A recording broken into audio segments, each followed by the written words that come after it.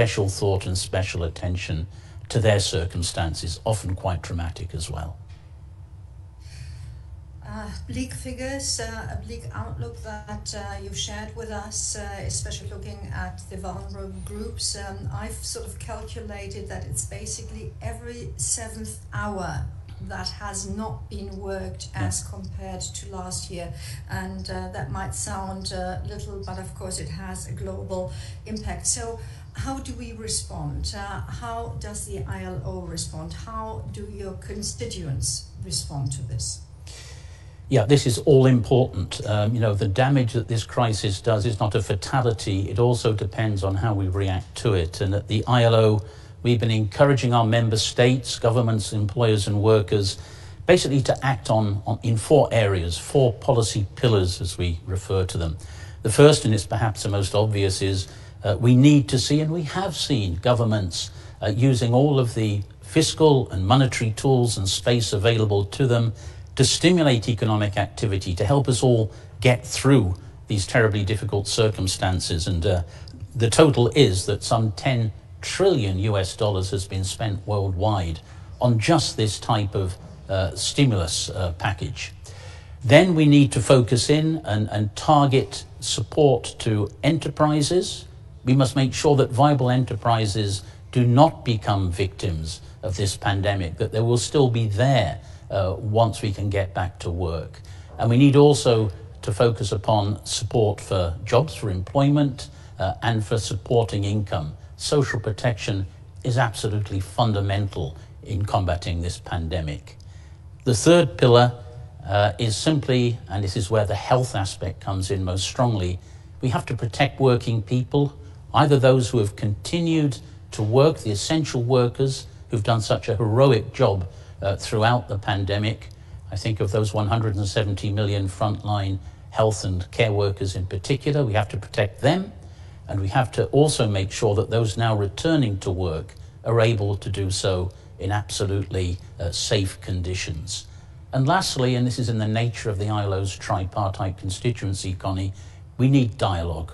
We need to see cooperation between governments, employers and workers' organizations to find the right, the practical solutions, the solutions that correspond to realities and actually work. And I've been encouraged to see that many of our member states have been using that tool of social dialogue really very effectively.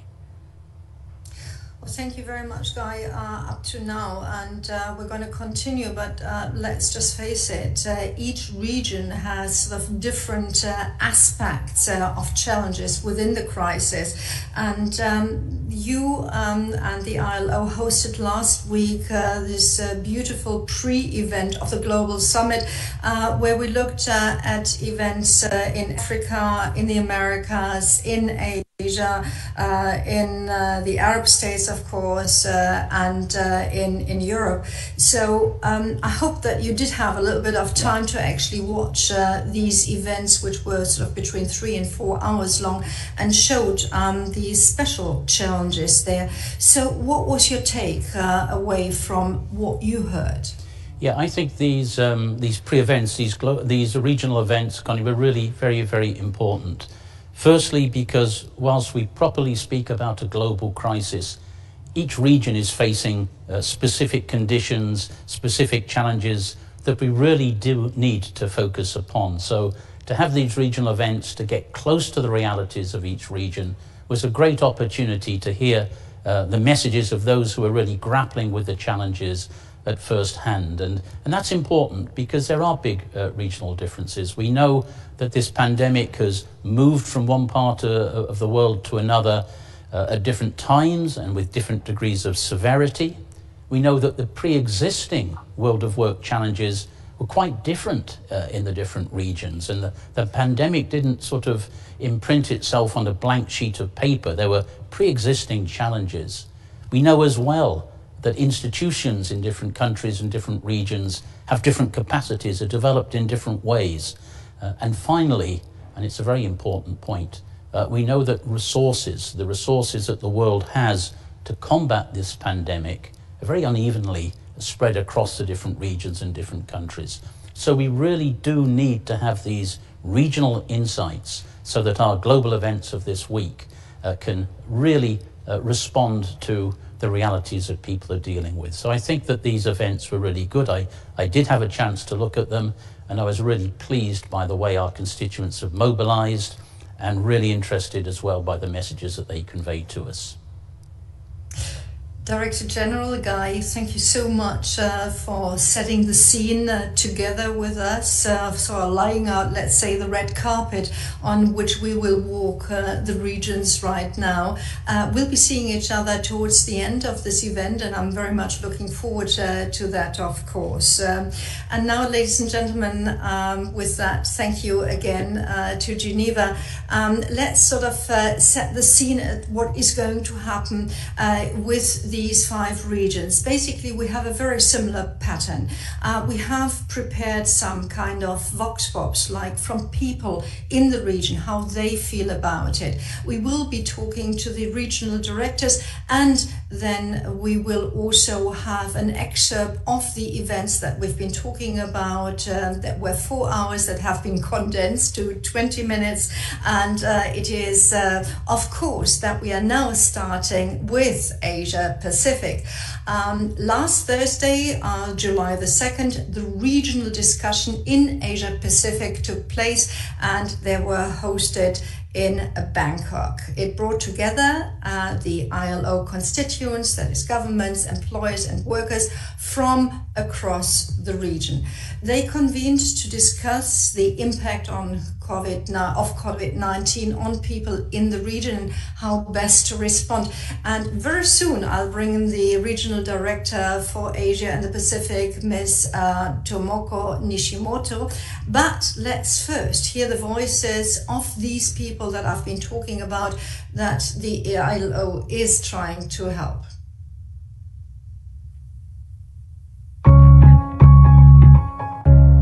ভাইরাসের জন্য আমার খুব ক্ষতি হয়েছে, এমনকি ঘর ভাড়া দিতে পারি না, বাচ্চা কাচ্চাদের খাওয়াতে পারি না, স্কুলের বেতন দিতে পারি না, ঘর ভাড়া দিতে পারি না 3 মাসের।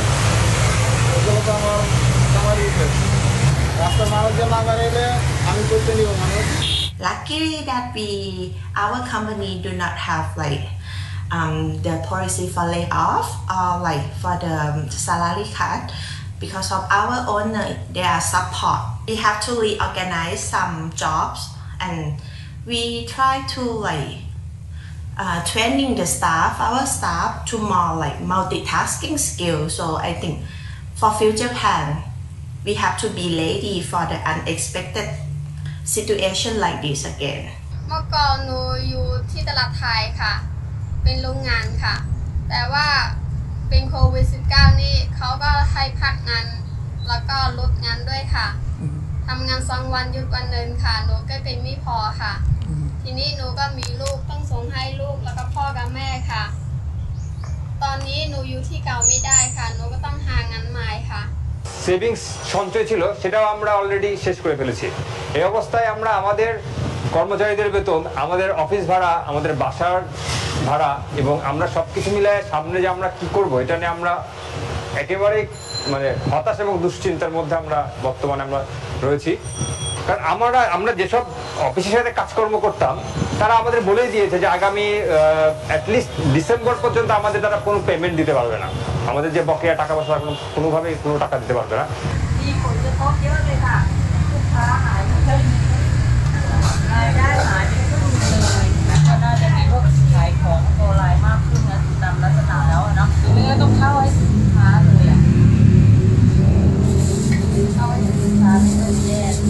তো কাজ কাম করতাম, এখন তো তারা দোকানের লাগে দেয় না এই করোনার লাগিয়া, এখন তো সংসারই তো চলে না, অভাবের মধ্যে নেই।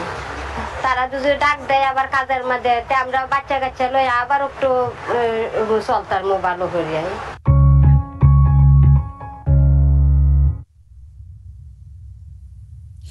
Yes, those were impressions from the Asia region, and we had a taxi driver, assistant manager, migrant worker, street food vendor, domestic worker, and of course an owner of a private printing company. So representing, of course, many people. And with that, I'd love to bring in and welcome to this program Mrs. Tomoko Nishimoto, the ILO Director, Regional Director for Asia and the Pacific. It's wonderful you can be with us in the evening in Bangkok. Now, these 6 people were, of course, just a tiny fraction of the population. What do you hear in Bangkok? What are the views that are mirrored to you? What is your understanding? Okay, hello Connie, thank you for having me. Well, I wish I could say they are just exceptions, but unfortunately, you know, they do represent millions of people in this region who have been going through extremely difficult times. You know, often we cite numbers, for example, equivalent of 230 million full-time jobs lost. These are not just numbers, there are countless devastating human stories behind these numbers. In fact, I must say the reality is even worse. As you've seen in the previous video with the DG, in addition to those stories of losses of jobs, incomes, and livelihoods that we have seen in our video, there are even more heartbreaking stories of domestic and workplace violence, serious illnesses, and even death. We are going through the extraordinary tough socioeconomic calamity as well as a serious health crisis. And you know, Connie, that the video also demonstrates one of the most uncomfortable facts that this crisis revealed: inequality. The existing and ever worsening inequality in a region.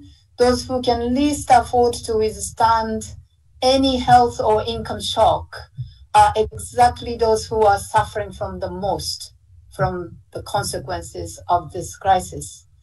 The poor taxi or rickshaw driver you saw and a migrant worker in the video, they cannot afford to be out of work, without work. Even if going to work means they would be exposed to a high risk of virus infection.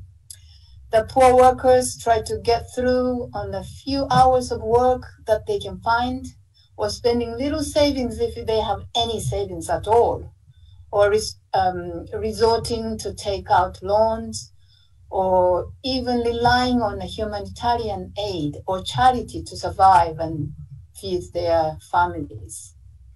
They represent the working poor in this region. And the number of the working poor are going to surge as a result of this crisis, especially because in this region, more than 2 out of 3 workers are in the informal economy, and they rarely have access to organized social protection benefits. Connie, it is also interesting to see one of the stories was about the entrepreneur who is trying to retain workers, the printer, but worried that he will not be able to do so for much longer. You know, people in this region are known for their resilience, but we do worry about their capacity to continue to keep up with the adversity, because unfortunately the crisis is likely to be with us for much longer than initially hoped, Connie. That's the story from the region. Over to you. Thank you very much for sharing that insight, and it seems really a terrible dilemma to be faced with: either work or expose yourself to health risk, not a choice that most of us would like to have to take. So how is the ILO and the world of work responding to these needs and maybe soften the human impact of the pandemic? Yes, I must recognize that many governments in our region have tried to step up with assistance to protect workers and their families, as well as to support enterprises, particularly small enterprises and employers. As for the ILO, we have been very active both at the national and regional levels, leveraging the roles of the constituents in policy dialogues and formulation, ensuring the social partners have the capacity to respond and access to information that they need.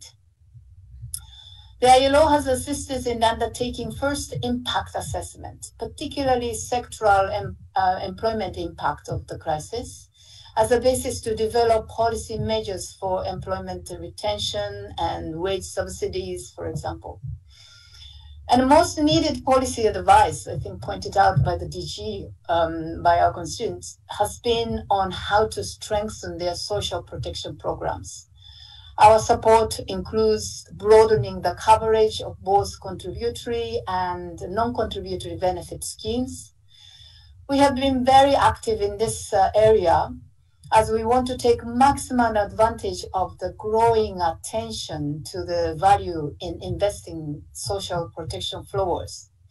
We do need to reach out the vulnerable who are not covered by the current systems.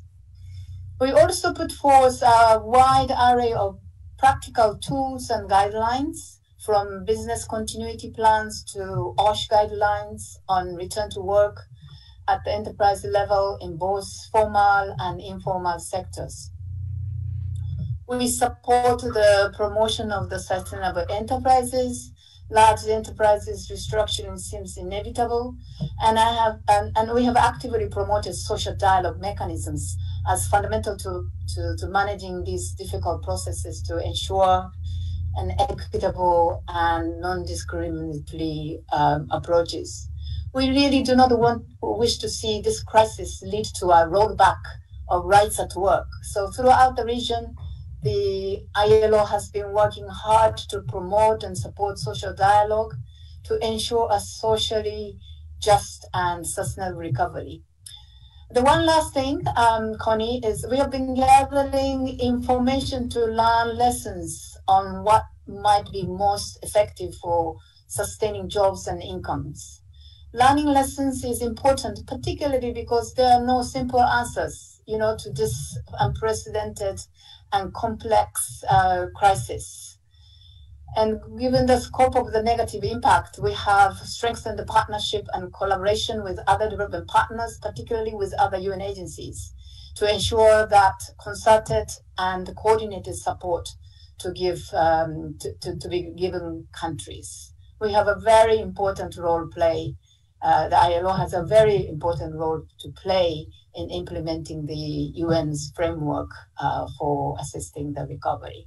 I can go on and on.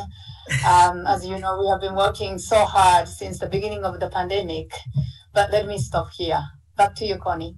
Quite obviously, your heart is full and your sleeves are rolled up to be in action and to really put everything on the ground that you've just spelled out. Thank you, Tomoko, for this at this point. We'll be talking later, but first of all, let's actually have a look together at some of the highlights of the discussions you had last Thursday.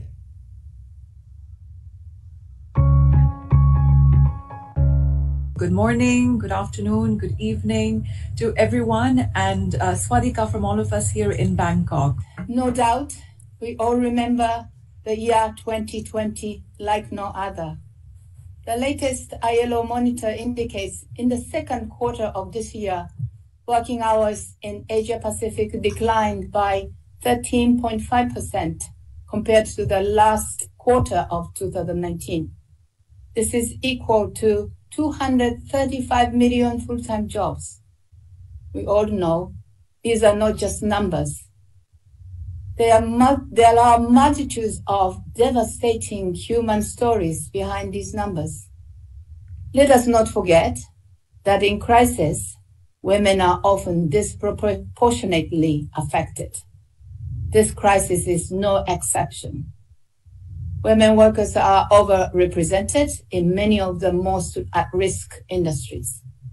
Furthermore, violence and harassment against women has escalated at home, workplace, and in society. Responding to the crisis, many countries in the region have shown tremendous leadership, solidarity, and innovation. Stimulus packages and social protection measures rolled out quite quickly. Unfortunately, there is growing consensus that the crisis will be with us longer than initially hoped. Great action and collective resolve are needed to foster a recovery that is inclusive of all. The good news is that we already have roadmaps for addressing many of these challenges. For our region, the Bali Declaration adopted at the 16th Asia-Pacific Regional Meeting and also the ILO Centenary Declaration on the Future of Work adopted last year lay out the principles to guide our collective action. What will a post-COVID-19 future of work look like? Difficult to predict what tomorrow will look like in the middle of COVID-19 pandemic. But one thing is certain, some changes are coming to the world at work. Of course, technology will play the major role. One, remote working, virtual training will become the new normal and in many sectors. We may need to rethink our global supply chain and concentrate on enhancing regional, local supply chain to survive during the critical period. We may need to diversify our industries. This will help us to absorb external shocks. For these things to happen, we need different set of skills and investment. We have actually felt the value of social dialogue and witnessed its contribution to keep the economy running to a certain level even during critical and crucial time. During the pandemic, loss of employment is inevitable. Reports of retrenched workers are on the rise.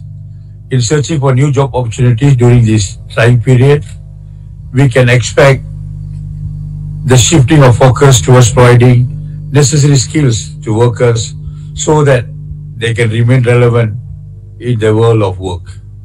While this is true that labor market is facing global disruption at an unprecedented scale, this is where attention and investment are needed in areas that are sustainable, such as green job creation.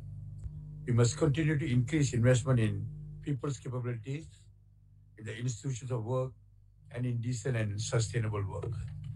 At the ASEAN level, as the current chairman of ASEAN Labour Ministers meeting, we have convened an online meeting on 14 May 2020 and came up with a joint statement on response to the impact of COVID-19 on labour and employment.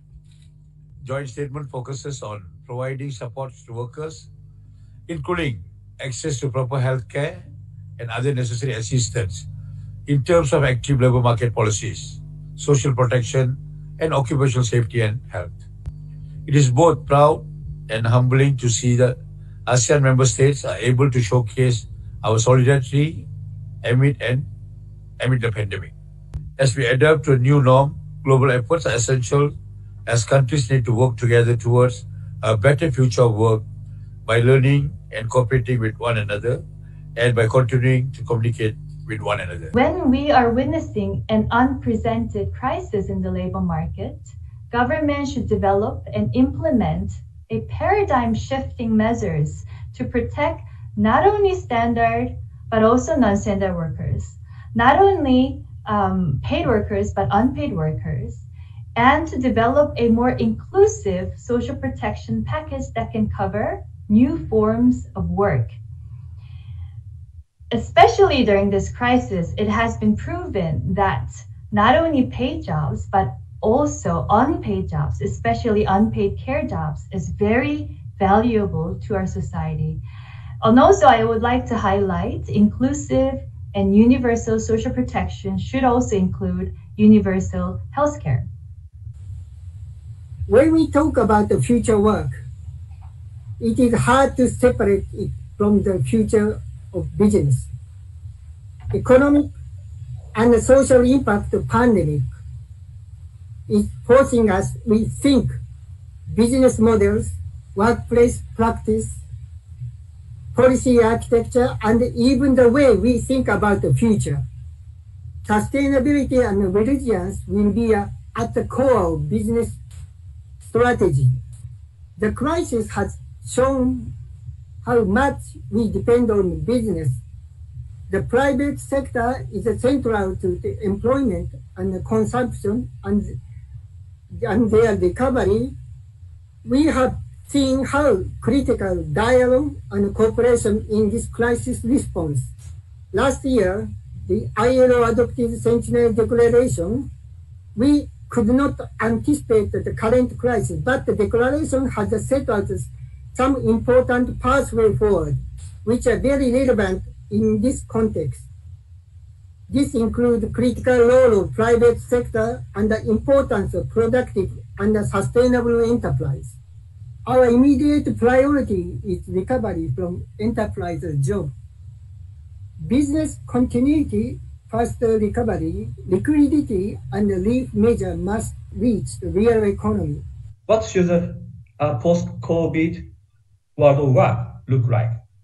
It's very simple. We just need to make sure the paradigm shift keeps going in the direction of our income-led or inclusive growth and decent work for all, which we have been following for last 12 years since the aftermath of the previous global recession. To this end, as mentioned by Tomoko, Regional Director of the ILO, labor market institutions should be strengthened to reverse declining labor income share and rising income equality, with fundamental workers' rights being respected. Also, fiscal policy for adequate social spending for universal social protection based on improvement of domestic mobilization, including fair taxation, should be implemented. So in conclusion, it is essential to shift the paradigm, policy paradigm from the current market and debt-driven growth to an income-led growth, which is a growth model based on high income and pro-labor distributional policies that generate by boosting domestic demand an equitable, inclusive, and resilient growth model for the future of work. We need to revitalize democracy with a new social contract through improved social dialogue, revitalize collective representation and social dialogue, and stresses that collective representation of workers through social dialogue is a public good that lies at the heart of democracy. These conditions constitute a serious hindrance to trade unions in organizing workers. But the only way to break down this hindrance is to meet our fundamental requirement of being more representative by organizing, and organizing. What has worked or what appears not to be working in meeting the objectives of supporting enterprises and protecting our workers? The social protection system is one of the critical factors for driving a country's social and economic resilience. Based on our experience so far, we are the view that the social safety net is urgently necessary to support a stable economy as well as supporting business or industry and protecting jobs.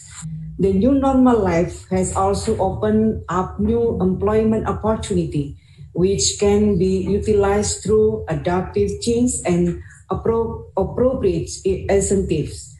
The government of Indonesia has translated the ILO guideline by issuing policy that supports business sustainability by maintaining preparedness in dealing with the spread of COVID-19 in the workplace. On the question of sustainability, the government is now addressing national emergency preparedness, both economically and socially, including the following: economic diversification, social protection to ensure the most vulnerable are not left behind, and ensure families and individual households are suitably prepared for national emergencies as highlighted by this pandemic. Mid to long-term measures will center around implementing employment retention measures and redeployment through training, already allocated funds to government stimulus packages, and specific to the tourism sector. In Samoa, and the same can largely be said for other Pacific Island countries, there are informal sectors that serve a vital purpose, especially in the village economy. Informal economies are typically characterized by a high incidence of poverty and severe decent work deficit. Therefore, formalization must serve the purpose of addressing decent work deficits and poverty, while also recognizing the cultural and social dynamics that exist and work for maintaining peace and social harmony within communities. Employers are very clear on what this would constitute.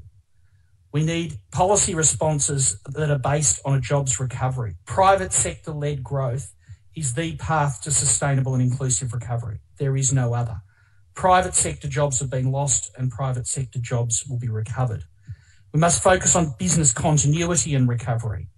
The enabling policy environment for doing business, for us to trade and develop resiliently, is more important than ever. Sustainable enterprise is not an employer slogan. It is the pressing necessity for recovery. We need to promote productive employment and the incomes, living standards and job securities that flow from productivity. We say productivity will be critical to recovery and shaping the world of work going forward. We need to tackle the transition from informality to formality more than ever before. We must invest in skills and lifelong learning with the active involvement of employers' organisation in the governance of skills systems to ensure that we're getting the right supply of skills that our labour market needs. We also have a clear demonstration in this crisis of the need to build sustainable systems of social protection. We are in a defining moment for the ILO and its relevance to the real world of work in our region and globally. The ILO is not remote from us, it is us, employers, workers and governments. And all of us as social partners have a moral responsibility to help our communities recover from the impact of this pandemic. Employers particularly welcome the ILO focusing on productivity, and we need to see this translated into actions and services to constituents in the Asian region and globally. This emphasis on productivity reflects exactly the real economy focus that employers will look at in determining which jobs come back after the crisis, how they're organised and what we reinvest in. And the crisis has highlighted the importance of skills and skills portability, both within and between countries. Agility of skills can be instrumental in addressing worker displacement as companies automate. There has been the capacity, particularly in workplaces, for workers and employers to address many of the challenges together about how to try and ensure that jobs continued and how workers were safe. But we also saw in this country thousands of workers overnight thrown out of work into unemployment. The union movement campaigned for a wage subsidy to be introduced by the government so that these workers were able to stay connected to their work without a huge rise in unemployment. And I'm pleased to say that with the support of some employer organisations, we actually managed to achieve a government wage subsidy, which has been in place now for a number of months. I'll end by saying it is not a perfect system. Some workers have been left out of that initiative. Visa workers, short-term casual workers, many workers in arts and entertainment and higher education were excluded by the government from coverage of this scheme. But 3.5 million workers are covered by it, and this is keeping them connected to work today. We're concerned that that scheme is due to come to an end in September. So right now we are working on what are the plans that are needed to keep people in work, to support those people that are outside of paid employment, and to make sure that we end up with a more just and fair system. We don't want to rebuild the same way. we want to rebuild in a fairer way, where every worker is considered, where nobody is left behind. Thank you. We now come to the concluding session, Road to Recovery. And at this conclusion session, we will bring together 3 speakers to make forward-looking suggestions for policies, collective action, and possible solutions. The 2 top priorities for employers at the country level are productivity and skill development. And the 1 priority for collaboration at the regional level is tackling informality. Productivity has been highlighted in both the Bali Declaration and the ILO Centenary Declaration. For this, it is vital that tripartite constituents, 1, promote entrepreneurship and innovation to create new jobs. 2, strengthen effective social dialogue, the capacity of representative worker and employer organizations, and involve social partners in the development of social and employment policies. In the skill development space, we need to anticipate and create the skills needed in the new normal, strengthening labor market institutions for skill development policies and programs, including the capacity of social partners to engage with the government in this context. At the regional level, employers consider tackling informality as the top priority for collaboration, as more than 68% of the employed population in Asia Pacific are in the informal economy. Universal social protection. Social and economic impact on workers and their families due to job losses and income must be mitigated. This must include wage subsidies, unemployment benefits, universal health care, paid sick leave, and must be inclusive of casual and informal workers. A global fund for universal social protection should urgently be put in place to enable the poorest nations to be able to respond to the pandemic and future shocks. This crisis has exposed the weakness of the current labor protection systems in many countries in our region. It has also exposed the enormous risk to labor rights and unregulated global supply chains where millions of workers have lost their jobs in the region. The Asia-Pacific region, already suffering from a huge deficit in fundamental rights, workers' rights, is now even worse off with the current crisis without employment or income protection. Respect for workers' rights should be placed at the core of the strategy for an inclusive and sustainable recovery, recognizing and enabling the freedom of association and collective bargaining. States must refrain from using the current crisis to weaken labor rights to ensure an equitable and inclusive recovery and achieve decent work. Effective respect for freedom of association and collective bargaining should be promoted at all levels as a key means to meet the health, social, and economic challenges posed by the pandemic. The response of the government of India to the pandemic has been to provide relief to the most vulnerable groups and sectors like women, migrant workers, MSME, and rural India.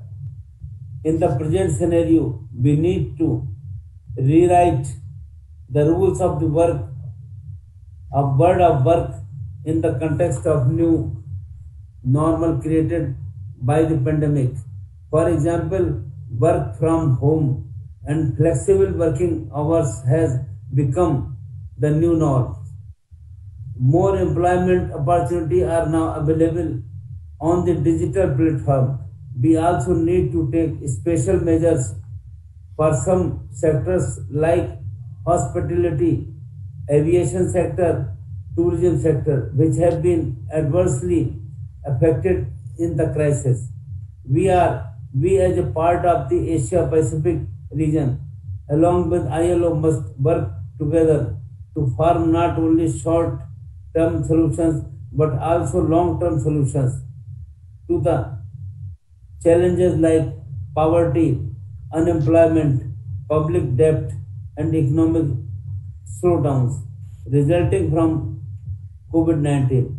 India is taking every possible measures to turn the adverse situation into opportunities and to build a future for our workers.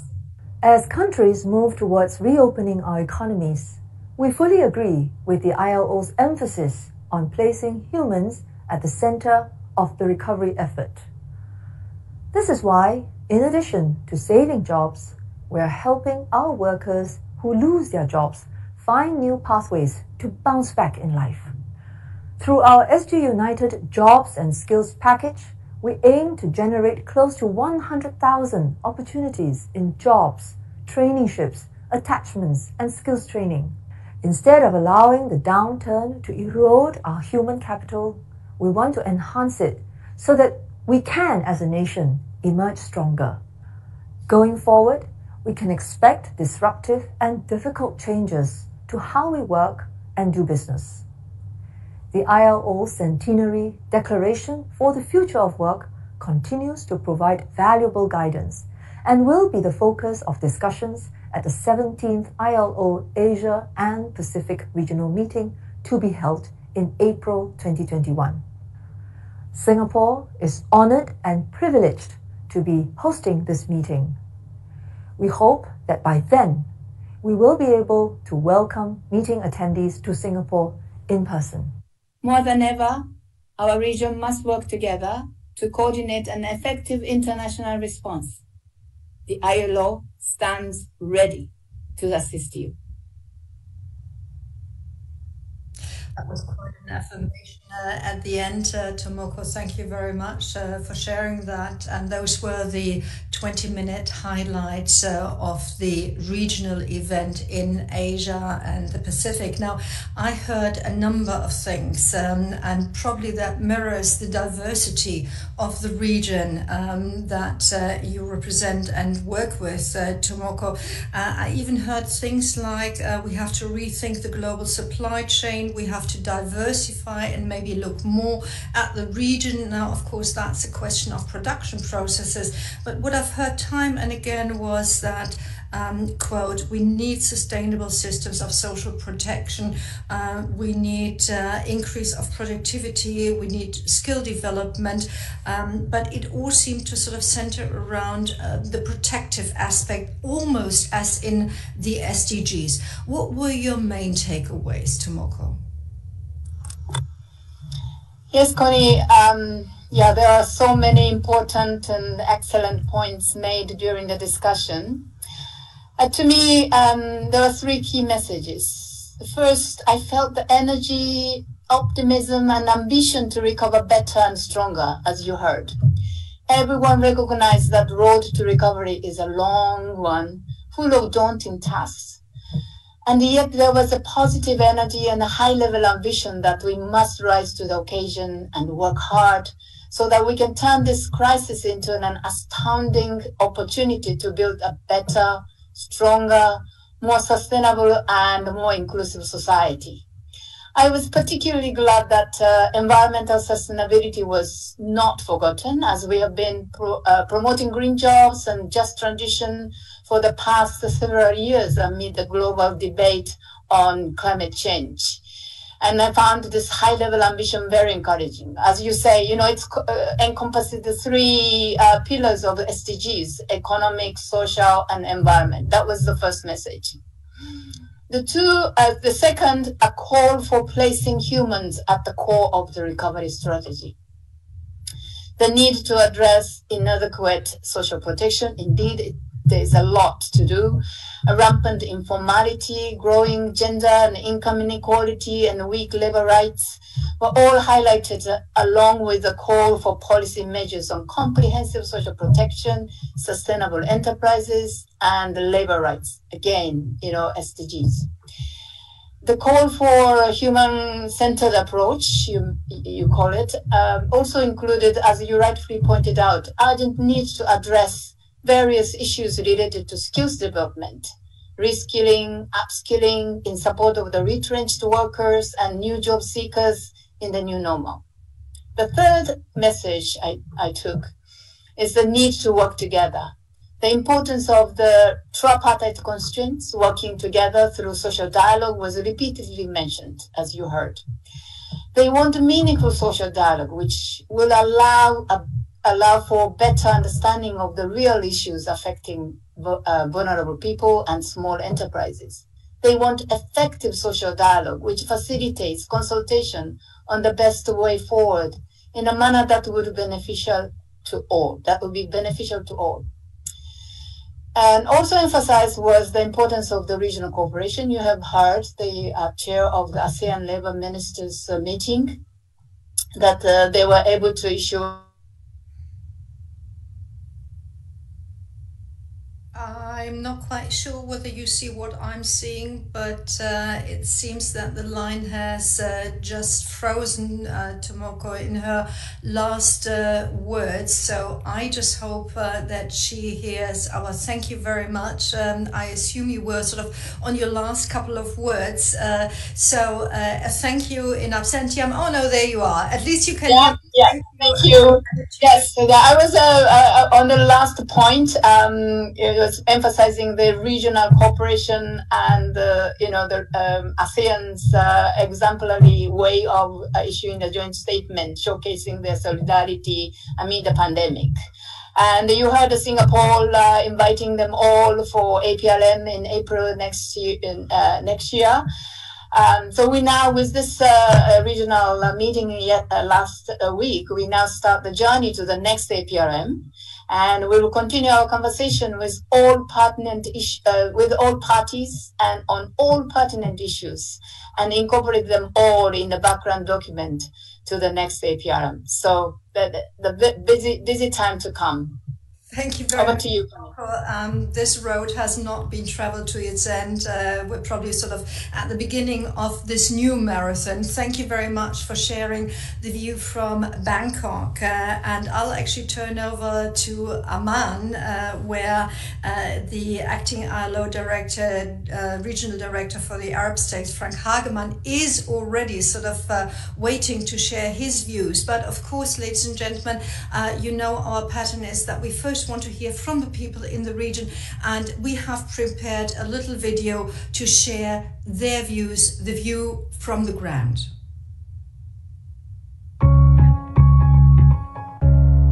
أكيد المخاوف كتير كتير كتير كبيرة، مش بس المعلمات، كل اللي عم يشتغلوا واللي حاسين. There is a lot of fear and concern.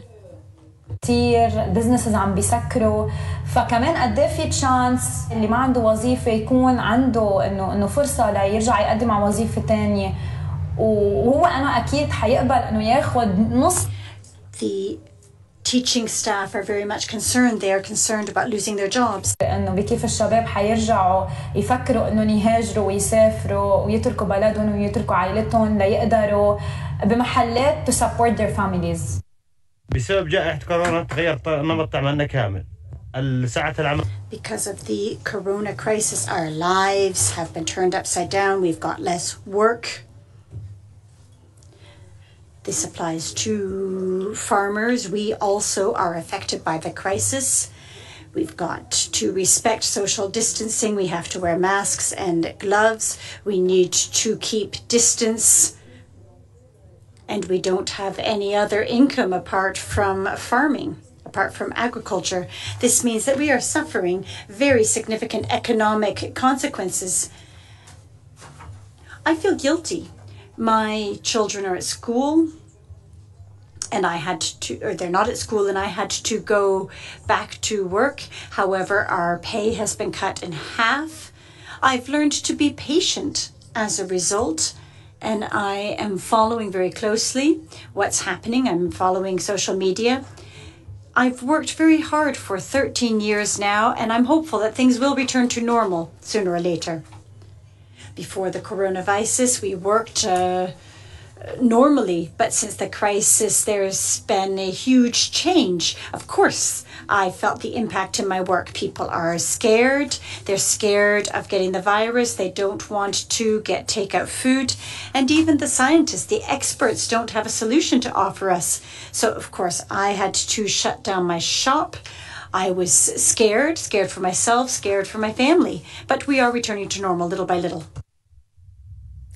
Yeah, little by little, how the return will probably go. I'm pleased now to welcome Frank Hagemann, Acting ILO Region Director for Arab States, now from Amman. The broadcast last week was from Beirut, but that shows you the... So here we are. We have, ladies and gentlemen, just seen a teacher, a farm worker, cookie shop owner, baker. All of them had that word fear somewhere in their statements. Frank, what do you hear from your region? What is the greatest concern?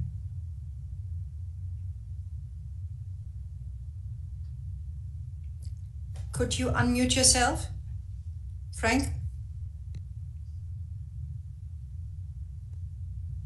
Thank you. Thank you, Connie, and good afternoon to you from Amman. Thank you for having me on the program. It's a pleasure to be here. If we take into account what we have just seen, I think it illustrates very well with a health crisis, but very much with an economic and a labor market crisis of significant proportions. Labor markets throughout the region have taken a big hit. Workers have suffered, businesses have suffered, and employers have suffered. And I wish I could say that there's an end in sight. Now, of course, the region is very diverse, and the impact differs between countries. Some countries have been impacted more, others less. Some sectors have been impacted in different ways, But by and large, there are a number of commonalities we see across the region. One is a significant drop in demand, then a reduction in trade, and thirdly, and very much so, a disruption of production. Now, what does that all mean for the labor market? We've seen unemployment rise, unfortunately, dramatically. Also, an equivalent of 8 million jobs has been lost in the region in the last few months. Underemployment has been increasing as well, and inequalities, which have been emphasized so much already by my colleague in Asia, have been rising again as well. Now, who has suffered most? Which group has been impacted most? Again, I think in line with the global experience, we see that certain groups which were already disadvantaged pre-crisis, such as women workers in our region, have been impacted even more so during the COVID. Women workers, in addition to women workers, we have refugees. There are millions of refugees in the region. We have migrant workers and internally displaced. Again, we are talking about millions, especially in the Gulf countries, where they often constitute the majority of the workforce. And of course, then the very important number of informal economy workers who often work without any protection and who have been very much exposed to job losses during the last few months. Over to you again, Connie. Quite a challenge, it sounds. So what is the take of the ILO? How do you contribute to tackling the challenges? Well, I think at the outset, we have to keep in mind that this is not the first crisis our region is going through. A number of countries in the region have gone through manifold crises over the last few years, if not decades. Crises, conflicts, wars, you name it all, So here in COVID, we have another disruptive layer, which has been put on decades of disruption and crisis. Now, of course, if you look at labor markets, robust labor markets are in a position to weather a new onset of crisis better. But given that many countries in our region have underlying conditions, if you will, they are particularly fragilized already, and prone to even more disruption. What have governments done in the last few months? What have they put in place as a response, and how have we supported them?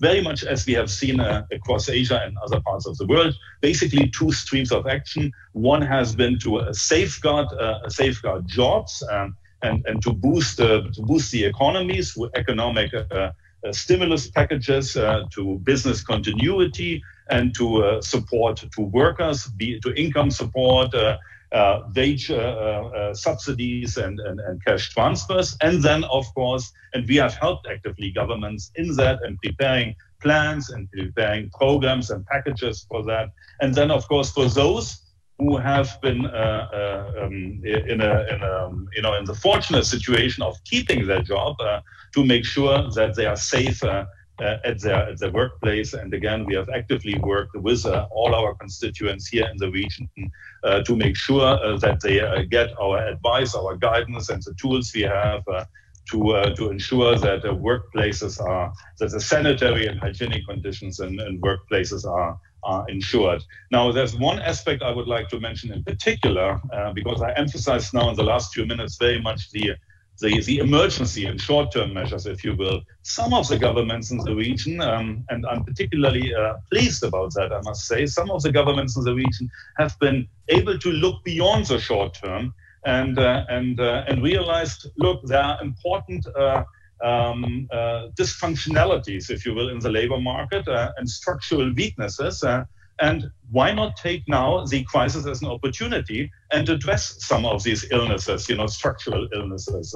For example, and I will just give two examples. One is that there has been a lack of policy making, labor market and employment policy making in the region. Some governments now realize, well, look, let's prepare for the future, even when we are in crisis, so that we are better prepared in the years to come and for the next crisis, And secondly, there is a lack of social protection in this region. For example, only 1/3 of countries have unemployment insurance.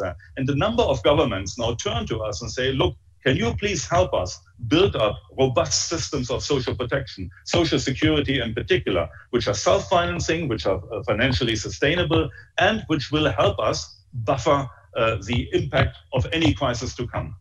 Thank you, and over to you again. Thank you very much, Frank, for sharing that. Actually, on that optimistic note, we would like to have a look at what was recorded last week. And again, a 4-hour discussion shortened to around about 20 minutes. But before, ladies and gentlemen, we're actually going to hit the start button for the Arab event. Please, for those of you who have had trouble listening to some of our Vox Pop or for the longer pieces, you have just been listening normally to what you see on the stream on the internet. You actually have the choice of changing the language section and the language reception. So if you want to listen just in English, then do that. I think those of you who want to listen in French will have already done that. So there are several selections. But now, ladies and gentlemen, let's have a look at what was happening last Wednesday morning when everybody got together in Beirut virtually and put their heads together.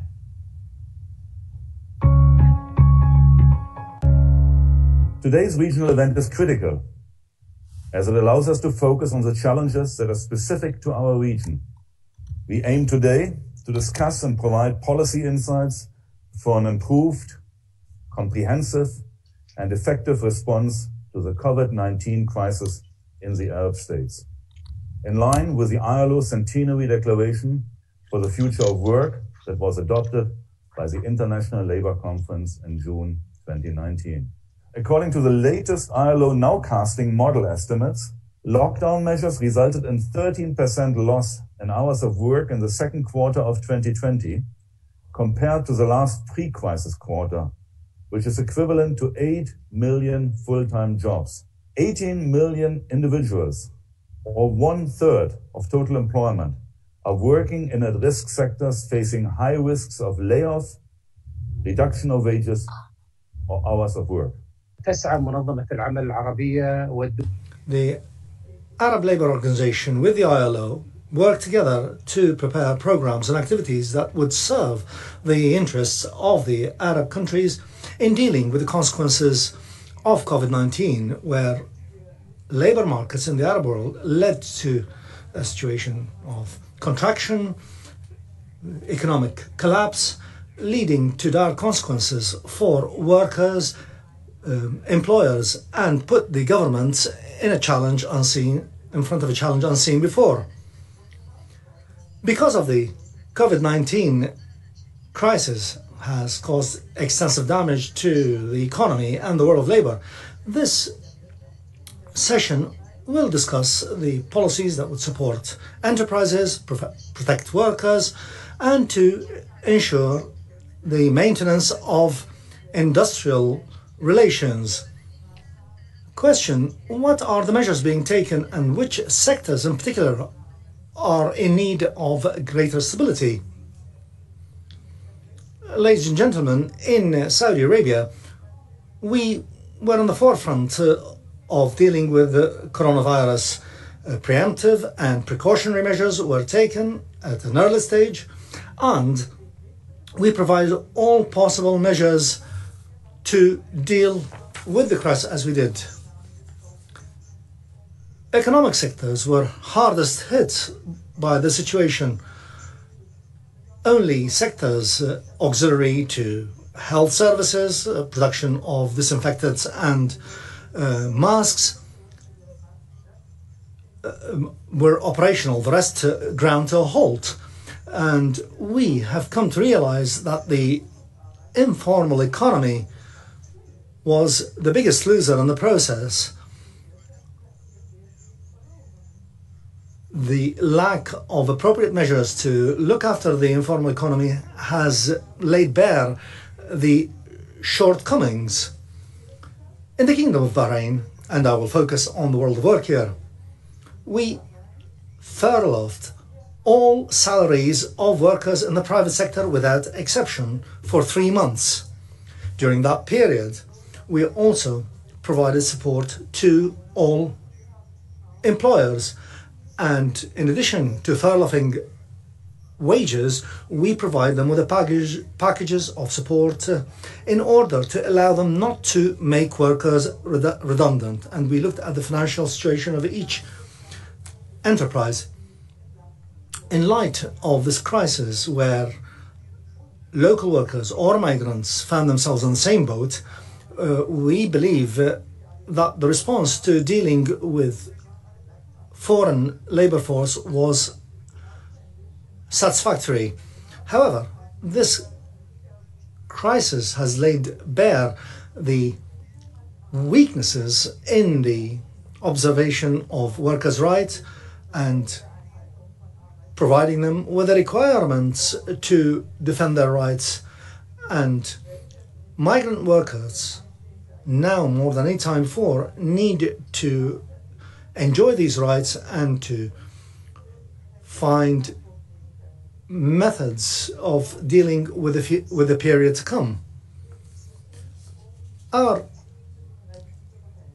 government has made sure that contractual arrangements with employers continue to be governed by labor laws, and pay is guaranteed. Support with paying utility bills, and we will continue with this policy in the hope that decent work would be guaranteed to all workers without exclusion. The spread of coronavirus in the Lebanon coincided with an already existing difficult economic situation. As a result, the government had taken measures to contain the virus. There was lockdown and an attempt to deal with the financial and economic consequences of the crisis. In spite of these complexities, the government looked at this situation as an opportunity to look at the future, and in order to fulfill decent work, the requirements and respect for human rights. If we were to look at this crisis in the long term, we can see some positives that may be coming out of it. There is greater emphasis on technology, especially in light of social distancing. As a result, greater attention was given to education and technology and e-commerce, and I believe this will be the future post-COVID-19. The pandemic was a wake-up call to the Arab countries and how to deal with situations like this and how to protect workers and their families. And the implementation of social protection programs at a higher level has proved to be the recipe for dealing with crises of this nature. How did member states react to supporting families and households? How did these governments look at social protection programs, paying contributions, and what led to a change in the situation?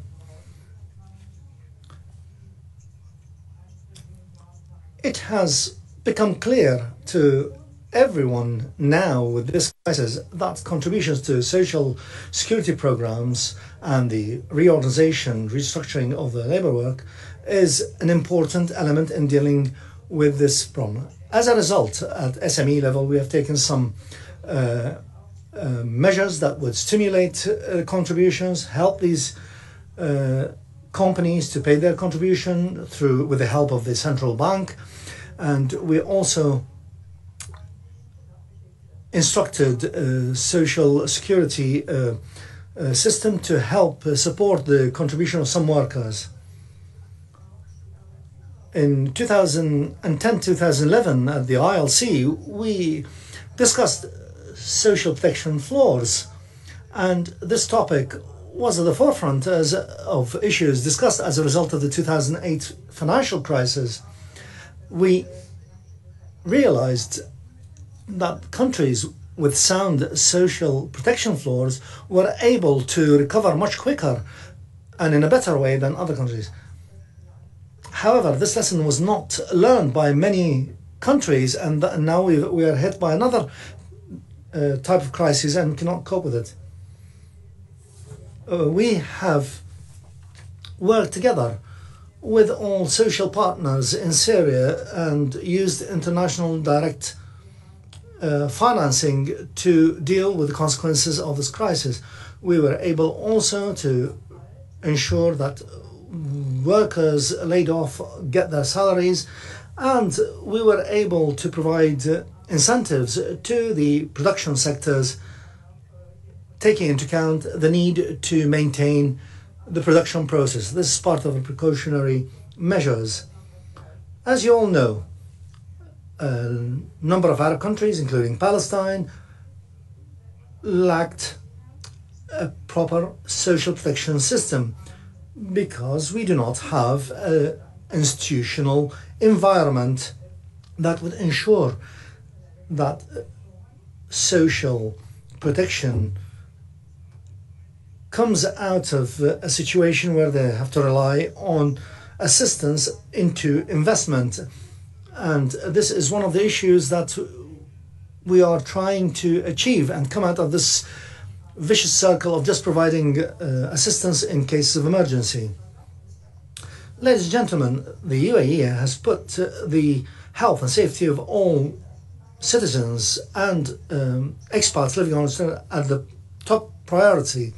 And we were able to respond to this pandemic through solidarity amongst the various governments, public sector and the private. And we believe the policies that we have adopted can set a good example for others to follow. I think workers worldwide in general and workers in the Arab world in particular need not only training and education, but need to legislation and laws that can be implemented if we were to deal with the changes that we're seeing in the world of work. I think this crisis is a golden opportunity for all of us to ensure that fairness and equality of enjoyment of treatment is there for all. In fact, measures taken by governments in the region, including Iraq, aims to provide safety and good health for workers and ensure that the spread of the pandemic is kept to the minimum. Of course, these measures do not come out without consequences, and we believe that this would have an impact on those who are trying to earn a living. Of course, the plummeting oil prices did not help with trying to provide support or to provide protection to certain families.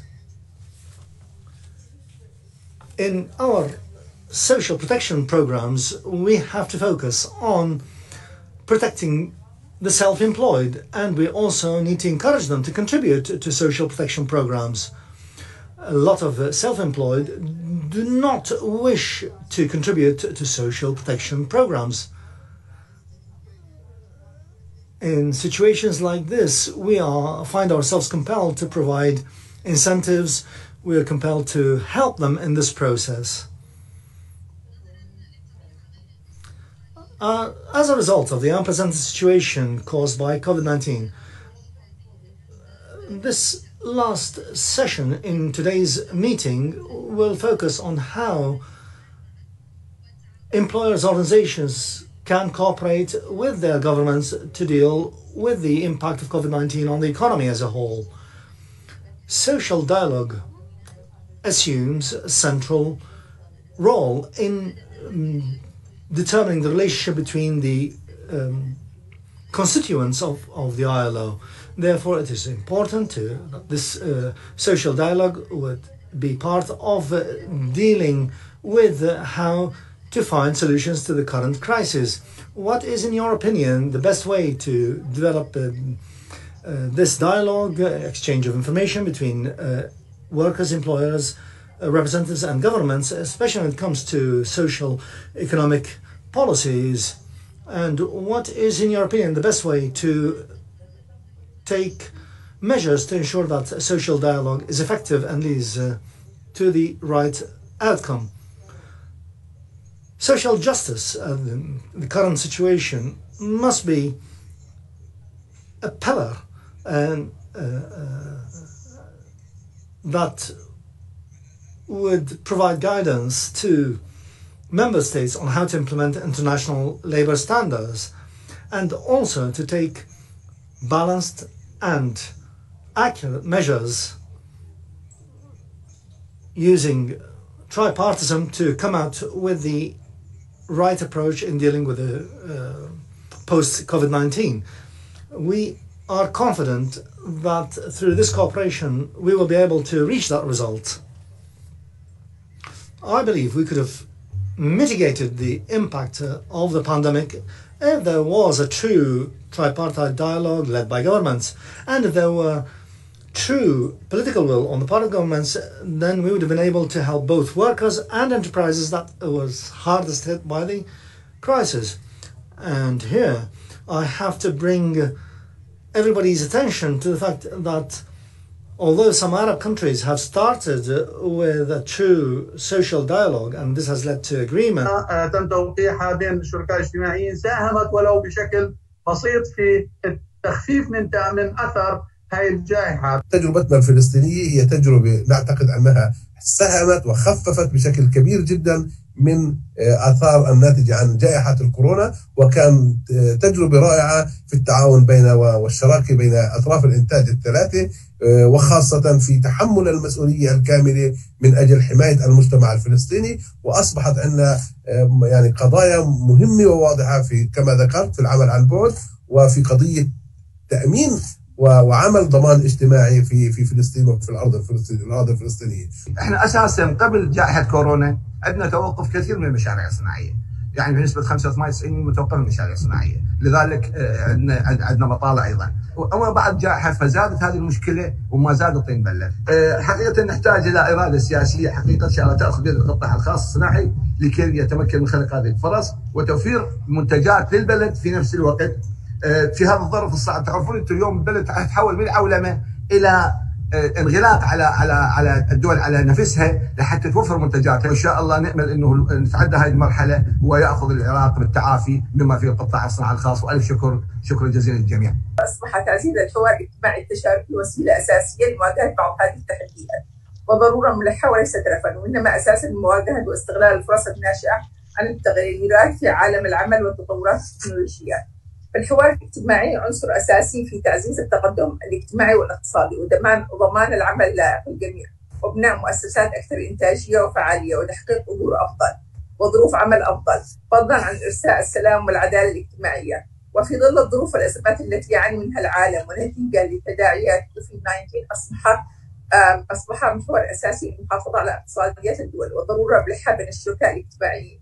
المنطقة العربية جائحة كورونا بأوضاع مختلفة من بلد إلى آخر، ولكنها إجمالا كشفت هشاشة وضعف في كثير من البلدان العربية وضاعفت الصعوبات الموجودة أساسا في عدة دول عربية. اتضح ذلك جليا في الدول التي تشهد حروبا منذ فترات طويلة والتي تعاني من الفقر وضعف الخدمات الصحية والتعليمية، كما الخدمات في المياه والكهرباء، وأيضا الغلاء وانهيار العملة الوطنية وتوقف الرواتب وفقدان الوظائف، وخلفت الكثير من الضحايا والجرحى والإعاقات والنزوح وحالات اجتماعية كثيرة بحاجة إلى معالجات.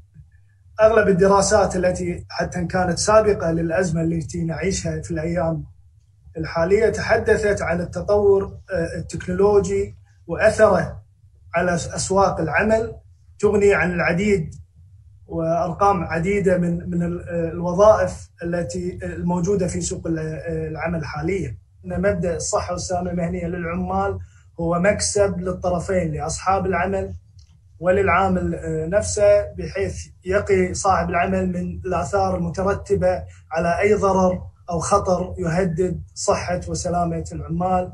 طبعا احنا تم الاستطلاع مدى الضرر الذي وقع على القطاع الخاص في فترة انتشار الفيروس وقياس تداعياته على عالم المال والأعمال وعلى أثاره. فقد قامت الغرفة بتقديم مرئياتها للحكومة البحرينية كونها أحد أطراف صنع القرار في المملكة لوضع خطة داعمة مستقبلية للقطاعات الاقتصادية المتضررة. كما نتطلع اليوم إلى أن نخرج من هذا الاجتماع بتوصيات تساعد على مواجهة التحديات التي نتعرض لها اليوم في هذه الفترة الاستثنائية.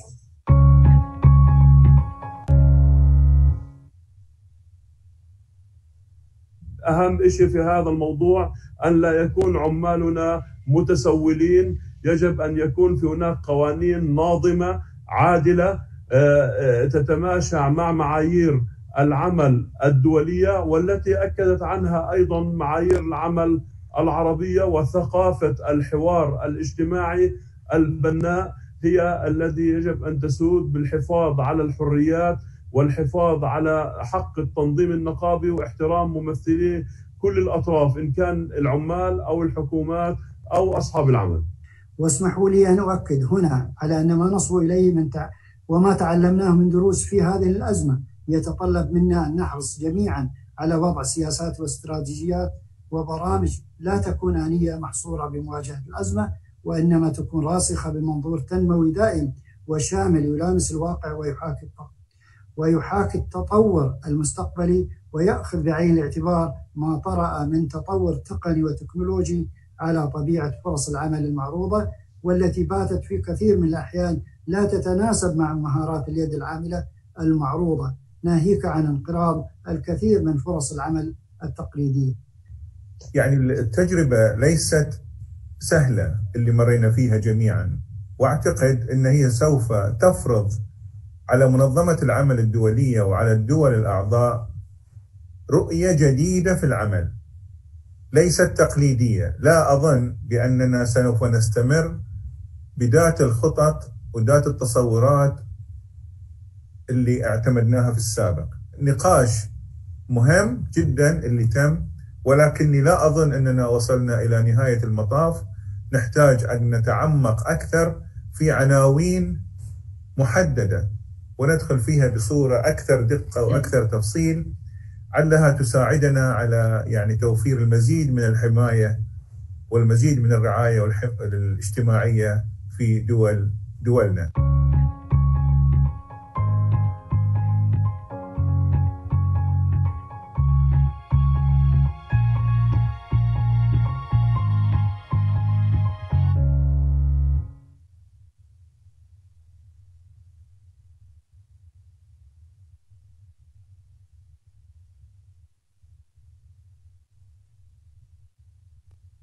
And I was at fault myself, so having unmuted myself, I would just like to pass on the message from me. That sounded like a very rich discussion, Frank. And I heard a number of things, again, 20 minutes and a couple of keywords: migrant workers, cooperation, social dialogue, social justice, the tripartite system that was working. And maybe the one thing that remained in my ear was we cannot go into the future as we've done before. Frank, what was your takeaway? What were the key words, the key messages that you will now take into the future?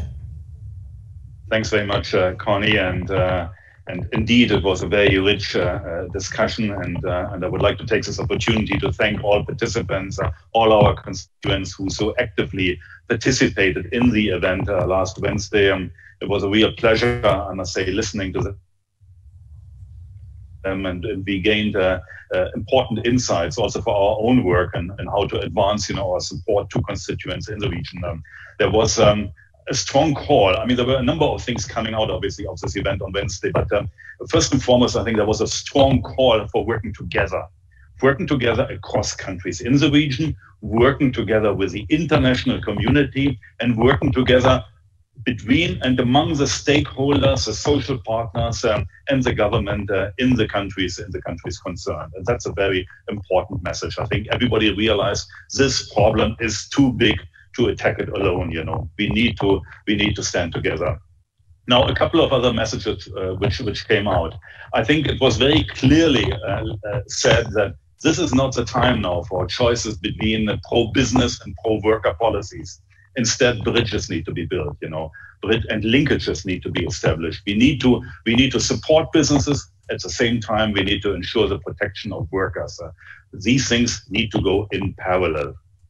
Then, of course, social protection was very much highlighted. And I think in two tracks, on the one hand, in the short-term track to provide income support to workers, especially the vulnerable workers, which have been now so much suffering during the crisis, and then to build up the systems I was referring to earlier, in particular unemployment insurance and pension funds for private sector workers, and to strengthen social security as such.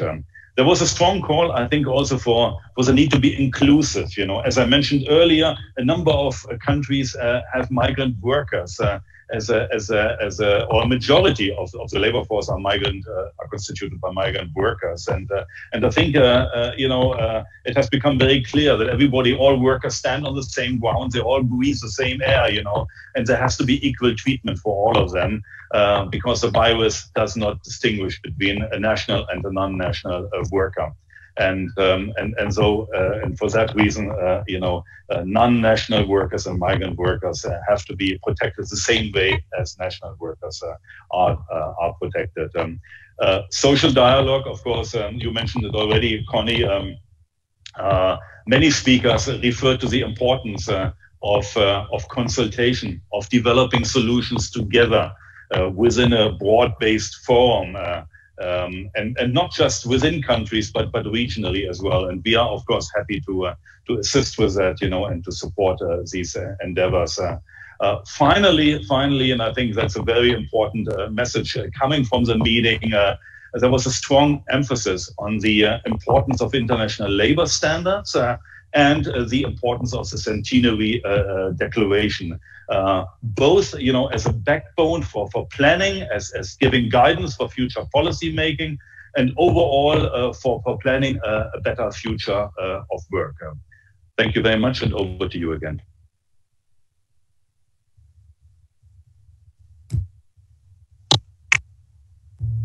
Now, if two people are trying to unmute me at the same time, then it's sort of a double negative. So thank you very much, Frank Hagemann, Acting ILO Regional Director for the Arab States. And ladies and gentlemen, let me just give you a quick heads up.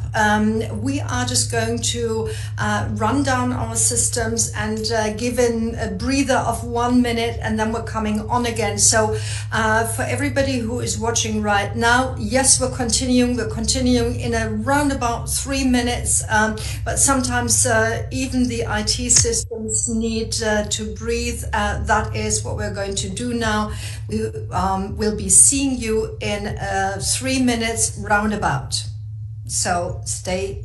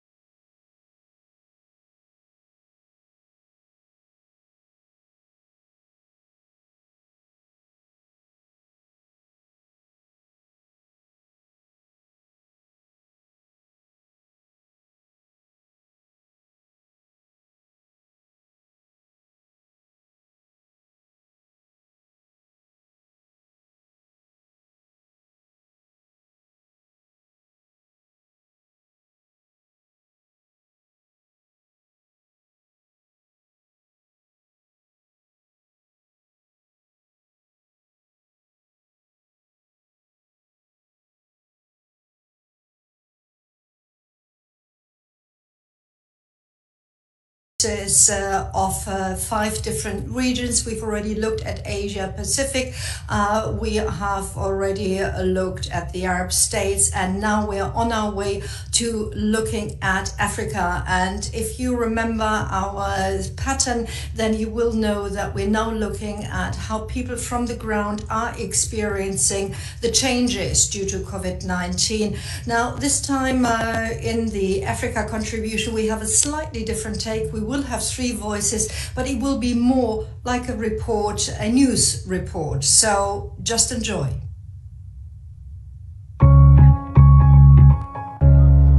COVID-19 has hit Africa hard, affecting the health and livelihoods of millions. The world of work is no exception. Millions of workers are struggling to survive, especially those in the informal economy. Businesses have been doing what they can to respond.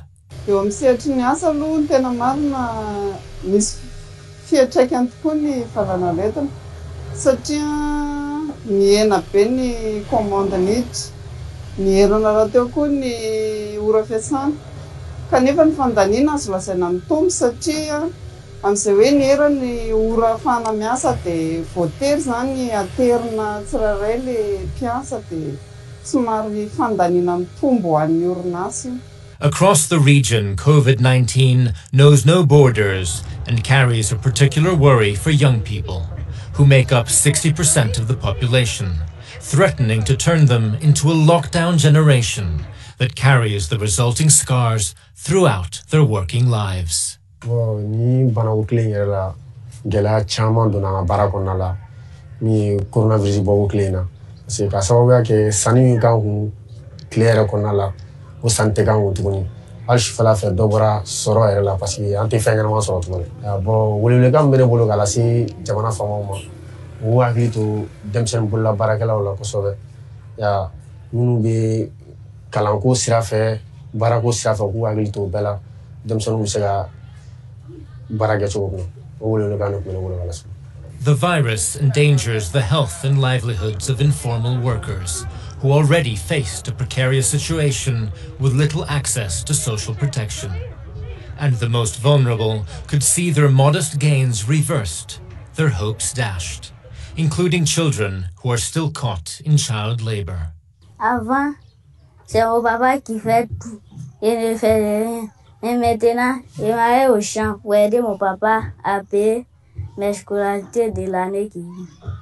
Nous, on a notre groupe. Si on va au champ et nous donne 1000 francs, on partage par 250 par personne. Quand il partait à l'école, il voulait être un grand fonctionnaire, il voulait être ministre. Mais maintenant, quand il ne va pas à l'école, il ne sait plus qu'il pouvait être ça. Over the past 6 months, many African governments, workers and employers have come together to fight the spread of the virus. As the pandemic enters its 2nd semester, the actors of the world of work will need to scale up dialogue and cooperation so that Africa can seize the opportunity to build back better. Well, thank you very much. And with that, I'd like to welcome Cynthia Samuel Olonjuwon.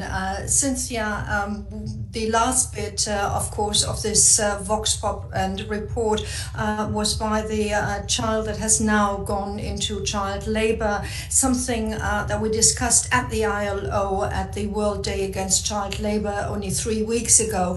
And quite obviously, it is a strong force that is driving kids to go to work and not to school. But I'm quite sure that that is not the only issue that you're dealing with. So what are your concerns? What do you hear? Thank you very much, Connie. Indeed, the voices that you had reflect some of the socioeconomic impact of COVID-19 in Africa. And as you rightly said, it has implications for children, and I'll come back to that. Just as a backdrop and in a complementary manner to the information already provided by the DG, 265 million workers are employed in countries with workplace closures in Africa. The equivalent of about 45 million full-time jobs have been lost in the 2nd quarter of 2020. Youth unemployment and underemployment remain very high. Informal work has increased. The rate of youth informality in Africa is 93.4%, one of the highest in the world. Relative poverty rates for informal workers has been projected to increase from 21% before COVID to 83%, fourfold, almost a fourfold increase. Social protection coverage is less than 18%. The job crisis has disproportionately affected women. Inequality, as in other regions, has continued to increase. Social dialogue has suffered, and the rights of workers are at risk. Many businesses are experiencing production downturn due to COVID-19. In one of the surveys that we undertook in Africa, 70% of the firms that we engaged with projected that there'll be lower revenue in 2020 compared to 2019. A lot of businesses, to put it very starkly, are at risk of insolvency or actual closure. In relating to children, 72 million children are estimated to be working. And these are just some of the figures that give us an indication of the socioeconomic impacts of COVID-19 in Africa. These deficits affect real people. The boy you saw, Idrissa, is the disturbing face of child labor. Nelson Mandela, 25 years ago, told us that children are the rock on which every society is built. Of the young man we saw, Idrissa, should not be the face of the children that will build a greater future of work for us in Africa. And there are a lot of things that the ILO is doing to support that. When we look at Mustafa, the young man in the informal economy, his plight is even worsened by the long-standing crisis in the Sahel with fragilities that have been experienced in some parts of Africa. Mustafa's plight is a great concern, but those women who are in domestic work are particularly vulnerable. Important to note that those in the informal economy have no access to social protection. Many of them do not even earn the minimum wage. They have no savings, and they can easily be lured into irregular migration. So that gives you a quick snapshot of what the situation is in the continent. We've already heard about the generation COVID-19, and of course, in a continent where so many people are young and certainly below 30, it must have an incredible impact. So what do you do? What can you do? As you rightly said, Connie, this is a crisis that is coming on top of a crisis that was on another crisis. So this is not even the first tier or the second tier crisis. However, it's seen as an opportunity to be able to address those fundamental deficits that were not prioritized in the past, because the COVID pandemic has helped to really show the importance of addressing this as fundamental and important national development priorities. If I take the issue of the informal economy, which is huge in the continent, in many of the countries in Africa, the informal economy was not visible. There were no effective policies. There were no coordinated policies to address the issues of the informal economy, particularly looking at the informal economy as a source of growth, as a source of wealth, as a source of decent work. But the pandemic, even though it has its challenges, is seen now as an opportunity, a great opportunity to enable us revisit the way business was done in the past, and then to build back better, to create the kind of future of work that is required for inclusive growth, for the necessary social justice, and then to ensure that the SDGs that all countries have committed to are actually achieved. Now, what are the things that we're doing specifically? I'll just give you an overview of some of these issues. One key area that was a challenge in the region is in terms of data, just to know how the pandemic has affected or impacted the economy. So a lot of the work that we've done in many of our countries is to support the impact assessment of the pandemic, but doing this in a way that will also help to build labor market information systems so that there will be policy relevant data at every point in time. it's starting, and we have good examples of countries that are moving very well on this. Social protection, that has come out, it came out in the Vox Pop, it has come out also in other regions, and you will see it come up time and time again. Social protection is one of those areas where we have seen that we need to provide support to be able to address not just the child labor issue, not just informality, but also strengthen the resilience of countries and of individuals to be able to absorb shocks. And one of the supports that I'm really, really excited about, Connie, is the support that we're providing to the government of Mozambique, which helps the country to be able to use social protection measures, specifically cash transfers, to address immediate needs, but beyond addressing the immediate needs, to be able to use this system to strengthen social protection systems in the country. We're working with the World Bank, UNICEF, and other partners in Mozambique on this very, very innovative approach. Another area of intervention that I'm really thrilled about is what we have done in support of Tunisia with the development of a comprehensive social and solidarity economy legislation, which was adopted a few days ago. This legislation, this framework provides a solid, in fact, some have called it a revolutionary building block for addressing the issues, not only of the informal economy, but all other things that make for exclusion. Because as I said earlier, inequality in many of the countries have increased. In addition to this, of course, we provide the support anchored on the framework that from the ILO framework, particularly in terms of supporting governments with the appropriate stimulus packages. Yeah. Cynthia, I think we might want to have a quick look at what you actually did last week in the 4-hour event. And we have already got the 20-minute lineup, the 20 minutes lined up. So maybe we listen in and then we get back to your conclusions and to the steps ahead. Thank you very much for sharing the 2 examples. But now let's have a look at what was hosted in Abidjan last week. Thank you very much. Sorry I overran. You know, once you're into it, I get very passionate about it. Quite obviously. Building back better means that we must fully use the opportunity provided by the pandemic to ensure that no one is left behind. It's a call to make social protection for all a key national development goal.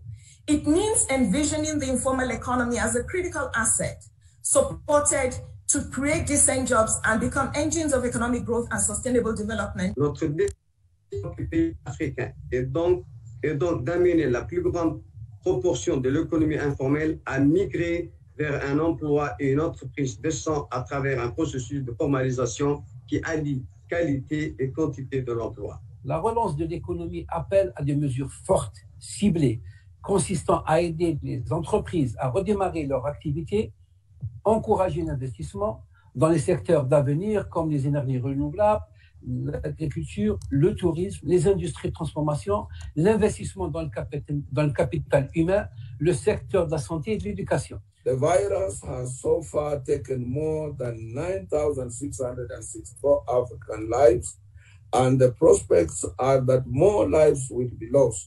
We therefore called for international action to help strengthen Africa's health systems, maintain food supplies, avoid the deepening of the financial crisis, support education, protect jobs, keep households and businesses afloat, and caution the continent against lost income and export earnings. She reminded us that on the 29th of April this year, African Ministers of Labor and Social Partners meeting in Addis Ababa, meeting under the auspice of the AU, stated equivocally that without cushioning the mechanism through financial stimulus, there will be significant losses of jobs in Africa, particularly in the informal economy. The ministers further committed themselves to work together more urgently than ever before to minimize the health, economic, and employment impact of this crisis and prepare even for a brighter future of work. The Botswana Government COVID-19 Economic Advisory Committee carried out an evaluation of the potential economic impact on the country. The outcomes of that evaluation have formed the basis for the necessary government-supported social and economic plan, which has had to be designed to mitigate the impact of the pandemic across board. In fact, we import 90% of our medicine, medicals, pharmaceuticals from outside the continent.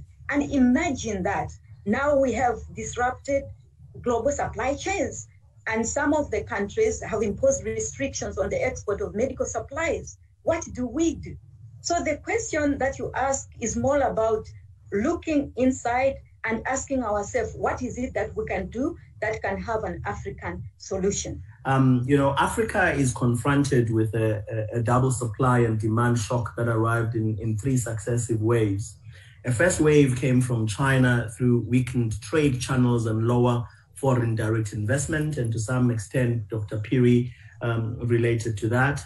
A second wave arrived from OECD countries due to the EU demand slump associated with the lockdown and the halt in tourism.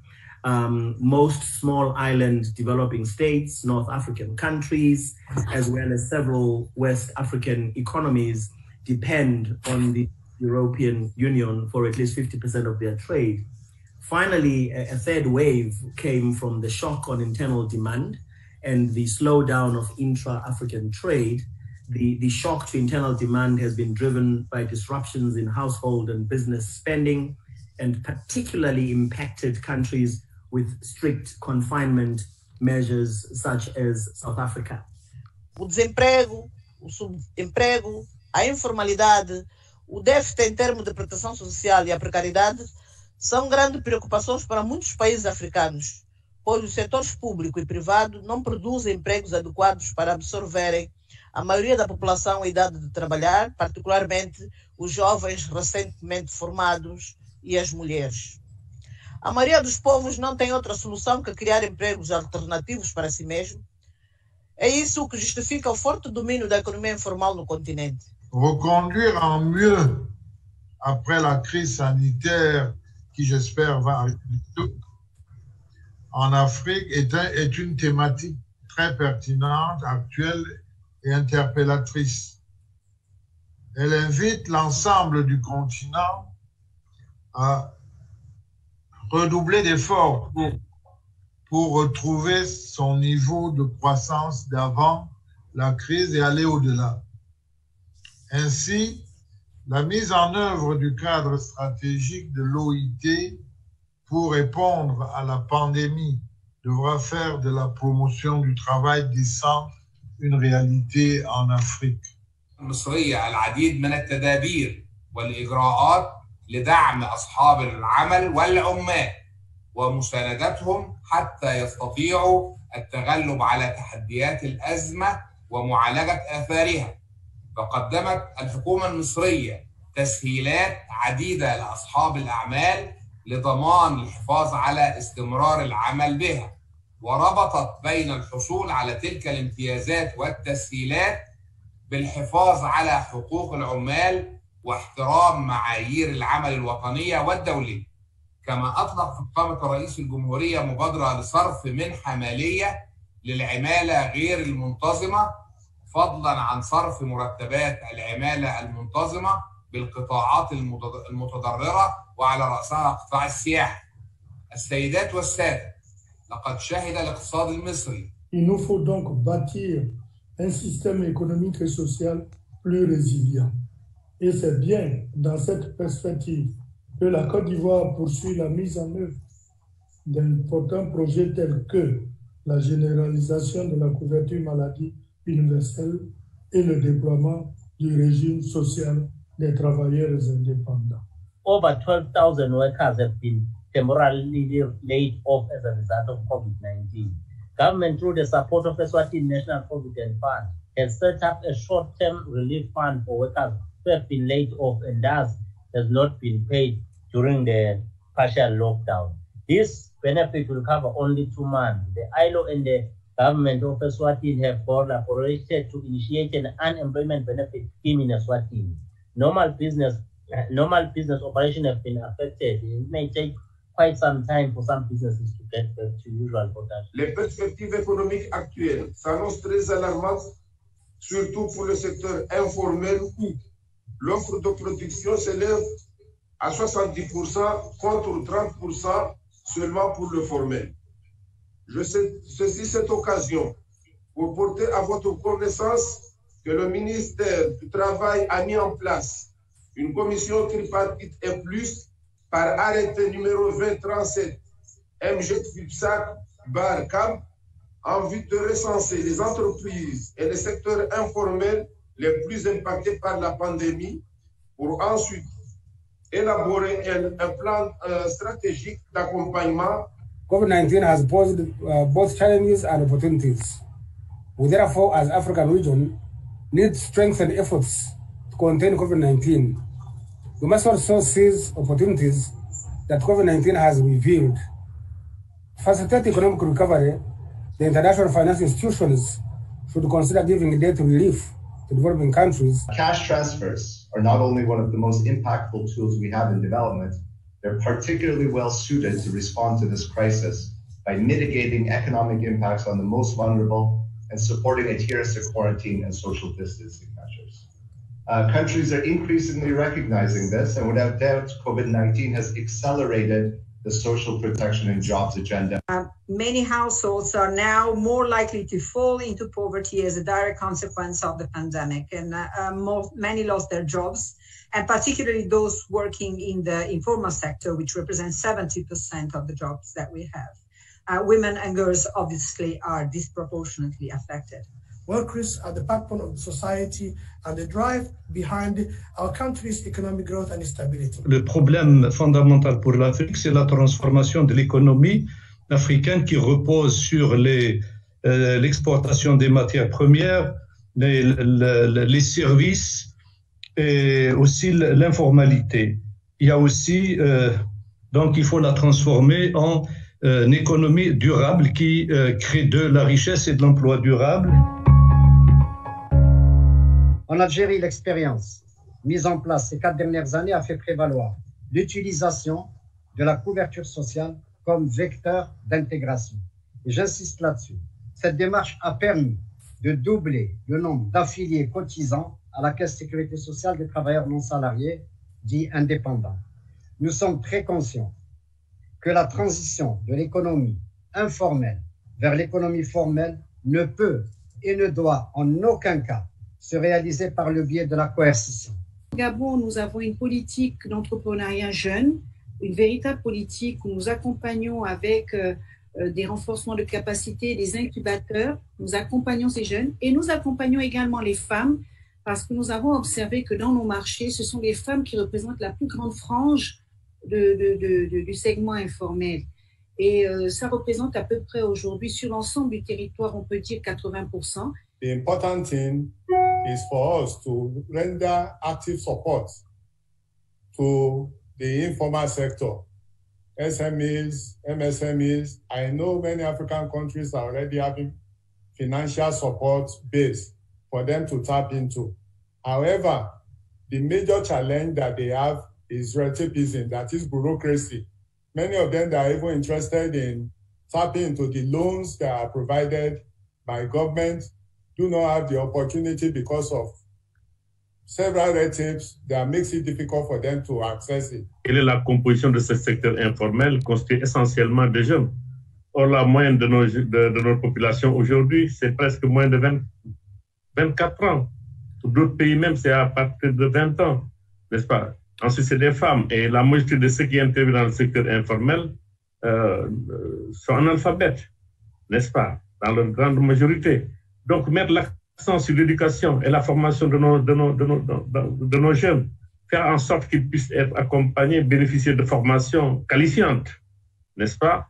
Faire en sorte qu'ils puissent réellement montrer leur capacité et leur talent. The main reason why enterprise choose to remain informal arises from multiple procedures in applying for business registration and which are hectic and restrictive, inadequate capital, expensive loans, lack of collateral to support the loan application, inadequate markets as a result of stiff local competition, poor infrastructure, roads, power and water, and insufficient social protection.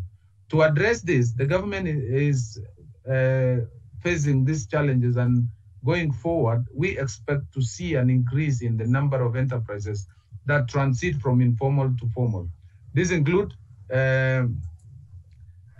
reduction in the number of bureaucracies involved, improvement of business registration, reducing the number of processes that we follow. We had a conditional cash register done by the World Bank with the government that had 2.6 million households. But we discovered that with the lockdown, the number of people in the vulnerability group has increased. If not double that number.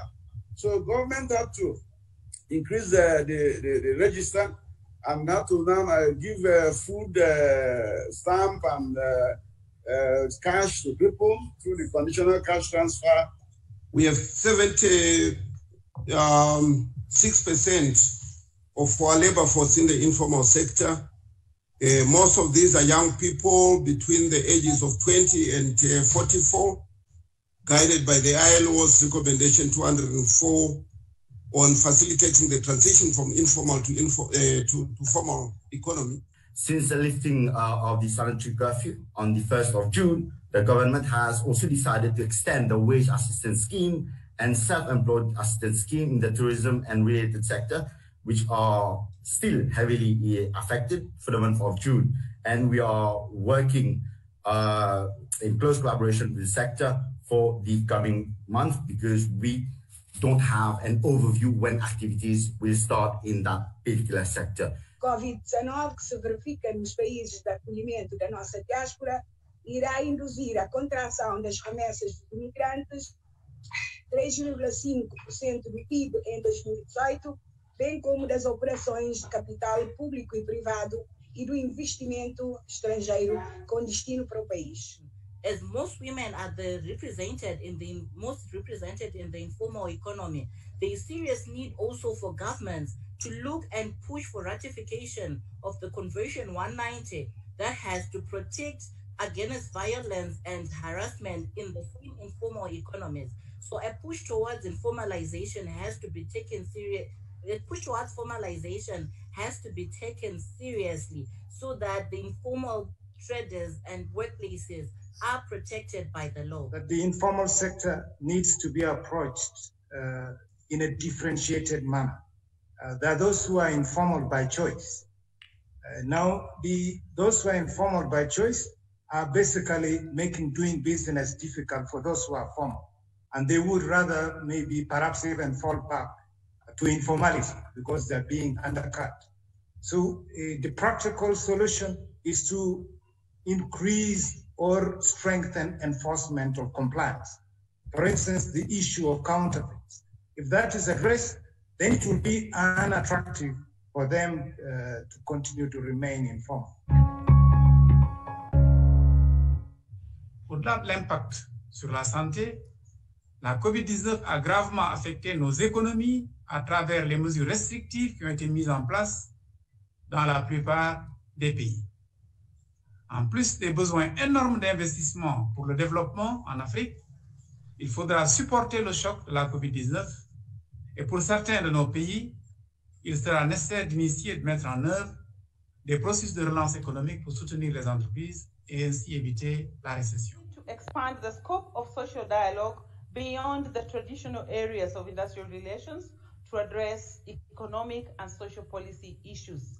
The crisis has exposed this gap and this need, so we as social partners need to step up to the plate and expand our conversation. In this regard, we want to commend several countries that have actually taken the initiative to sign memorandums of understanding or framework agreements on their own as social partners to help manage the crisis, and Kenya is one of them. My colleague who spoke earlier, Francis Atwoli, I believe, referred to it. But the reality is that if you look at the social dialogue structures in our continent, only a few countries have an institutional mechanism for involving social partners in policy issues outside of labor matters. So the ILO should assist its constituents to increase their capacity on social and economic key drivers, including those of productivity. Those lessons that the crisis has taught us, we must take seriously moving forward. And we would like to underline that as Africa, the common standards that we all cherish, we must also hold ourselves to these standards and not just meet to talk about them, but to develop the supervisory mechanism and monitoring mechanisms to ensure that those standards that we hold here and talk about, we are able to support each other to achieve those standards.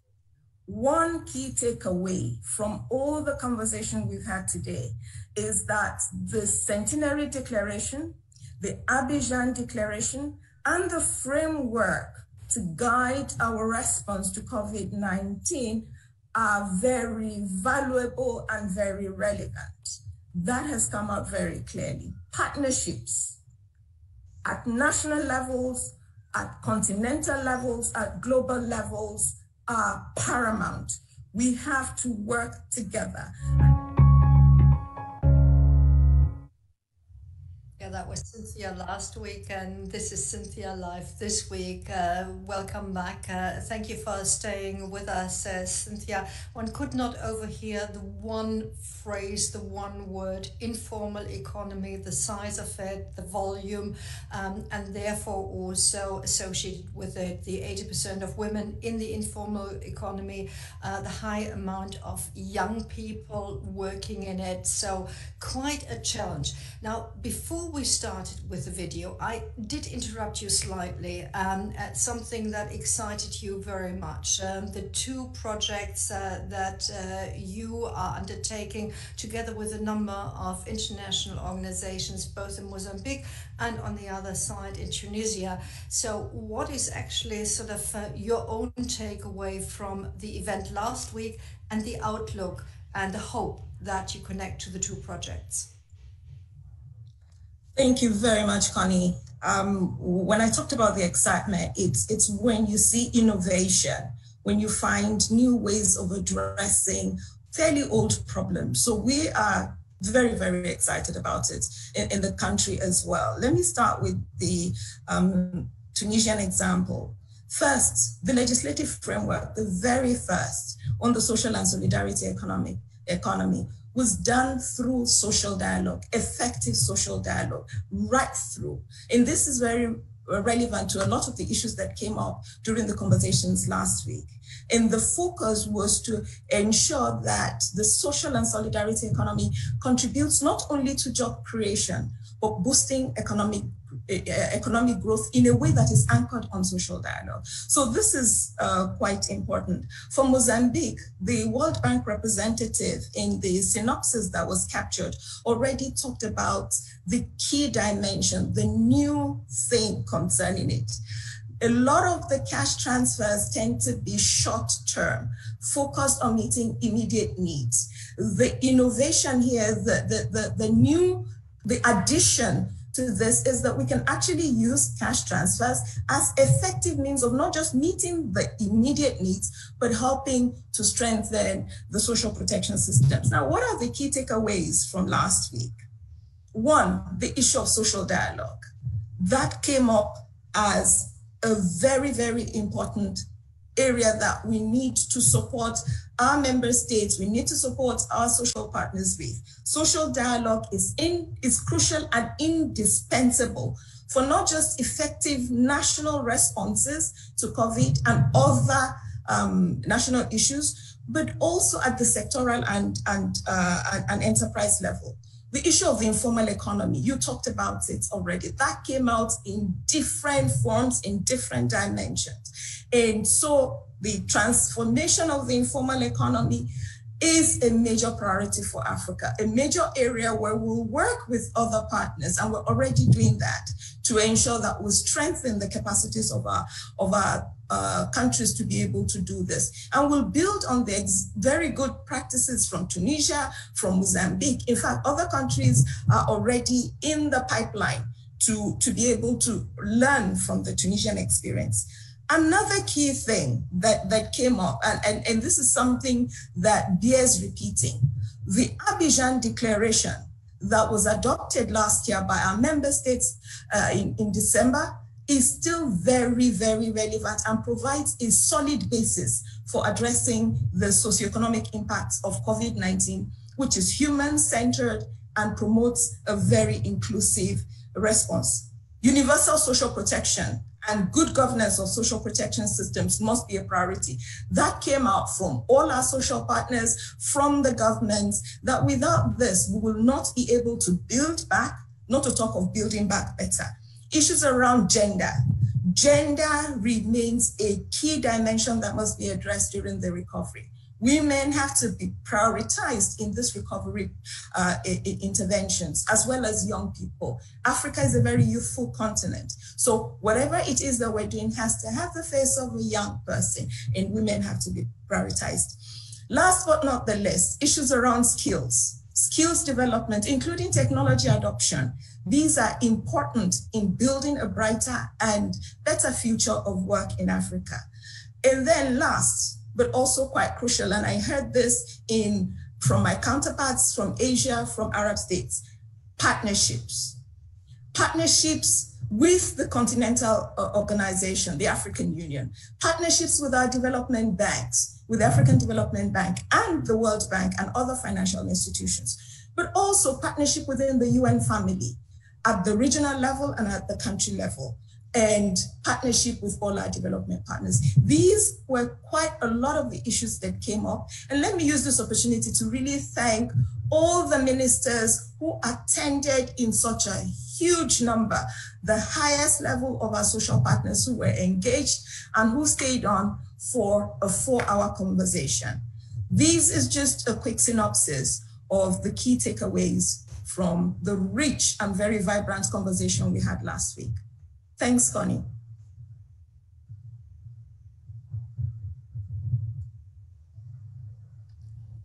Thank you very much, Cynthia, for sharing. And I think we take away that with your heart and your energy, you will be able to move a lot of things in connection with all the partners that you've just pointed out to us.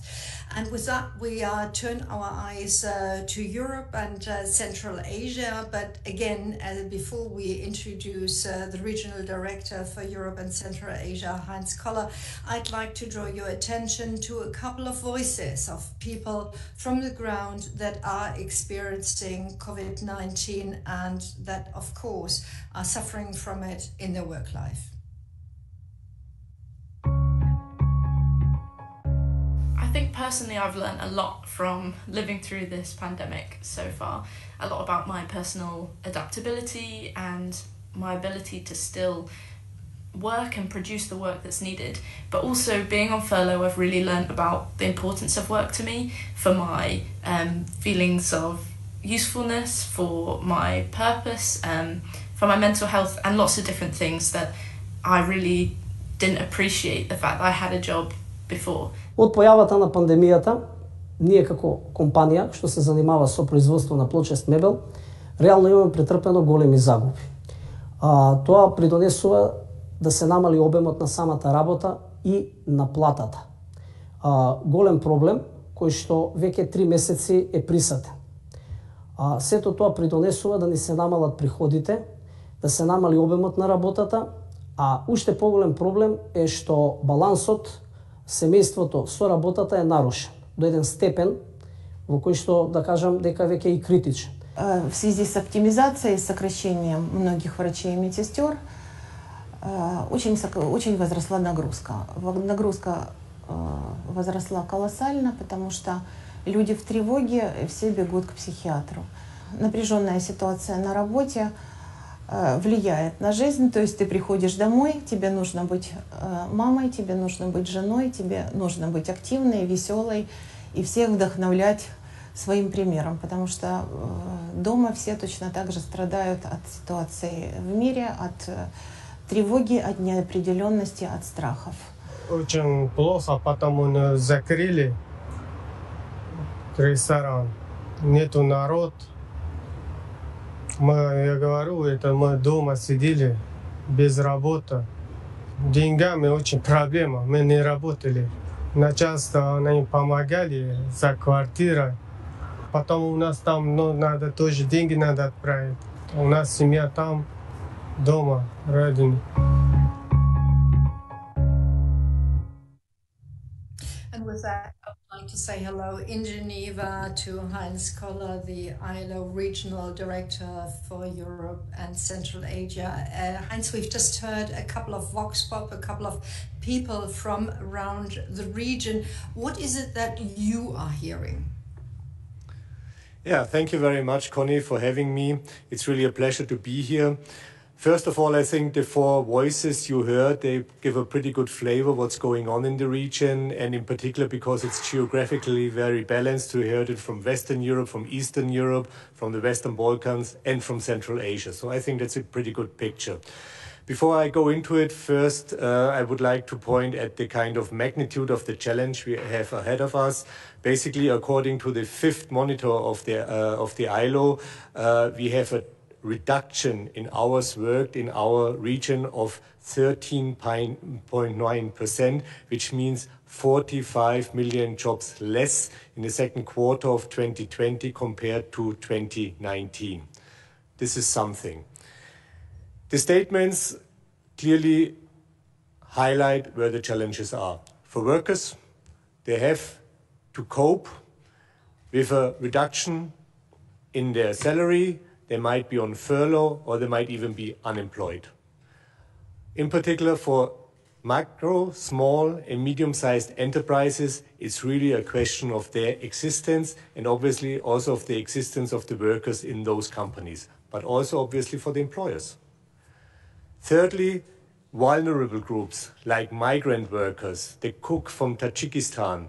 I mean, he seems to be lucky that his employer is looking after him because probably he would not be covered by social protection. And he has the problem that he has to send home remittances, which are likely to be the only source of income from his family, and also, by the way, a major contribution to the economy in his home country. And lastly, health sector, structurally very weak, savings in the past. People working there, understaffed, underpaid, and probably even worse, undervalued. So those are the kind of challenges which we are facing. There are a few other challenges which have not been in those voices. Number one, problems in the informal sector.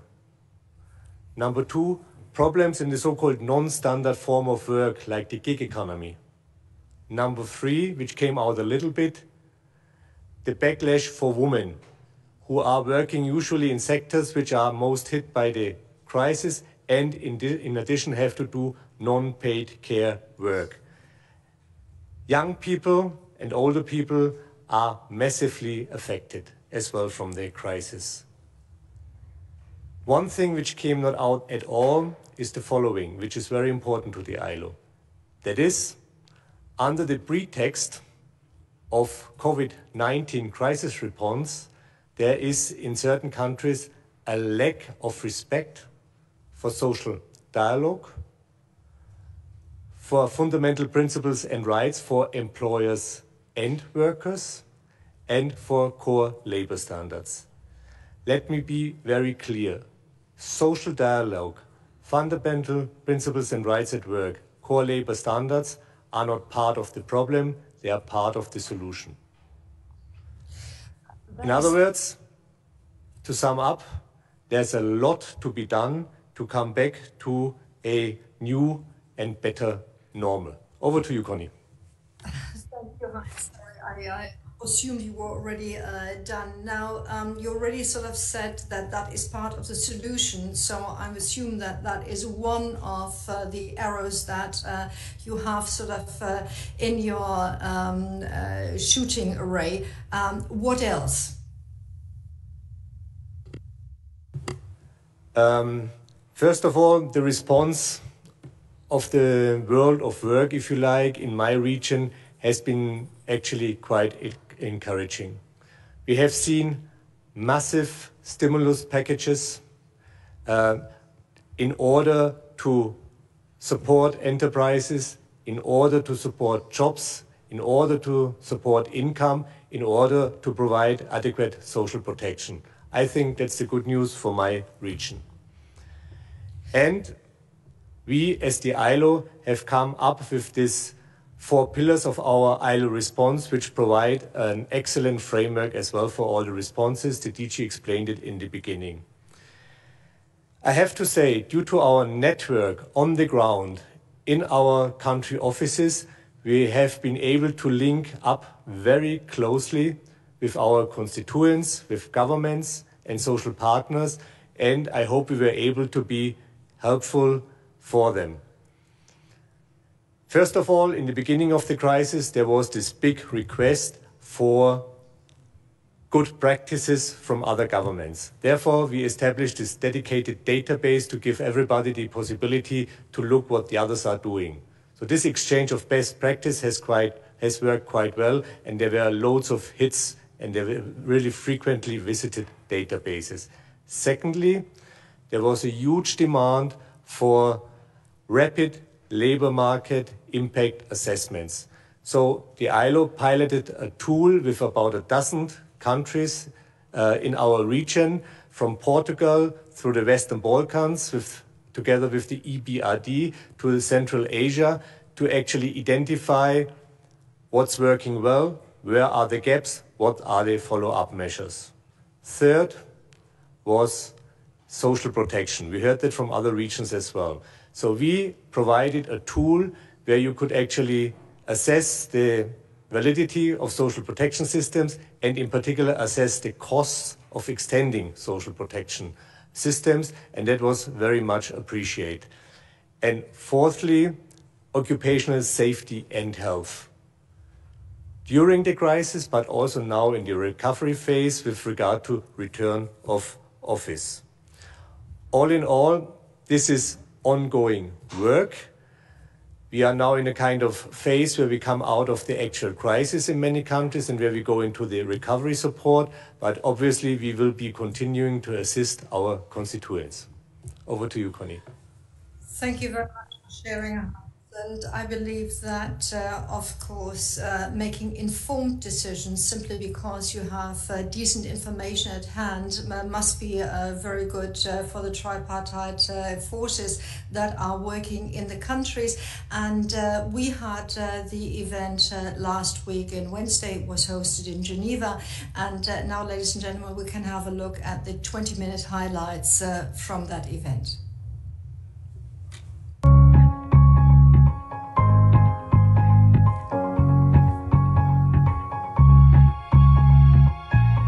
It is my great pleasure to also welcome you to this regional event for Europe and Central Asia as part of the ILO Global Summit on COVID-19 and the world of work.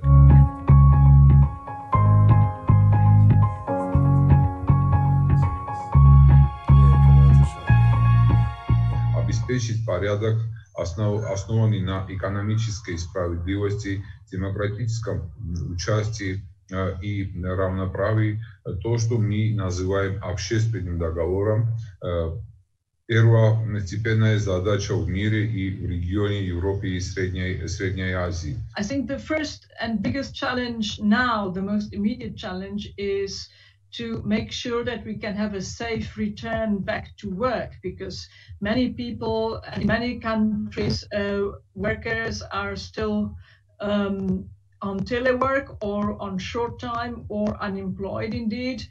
Many supply chains are disrupted still, and we need to go back to economic activity and back to work as safely as possible. The pandemic has challenged workplaces to quickly adapt to the situation, not least in the health and long-term care sectors, including elderly care.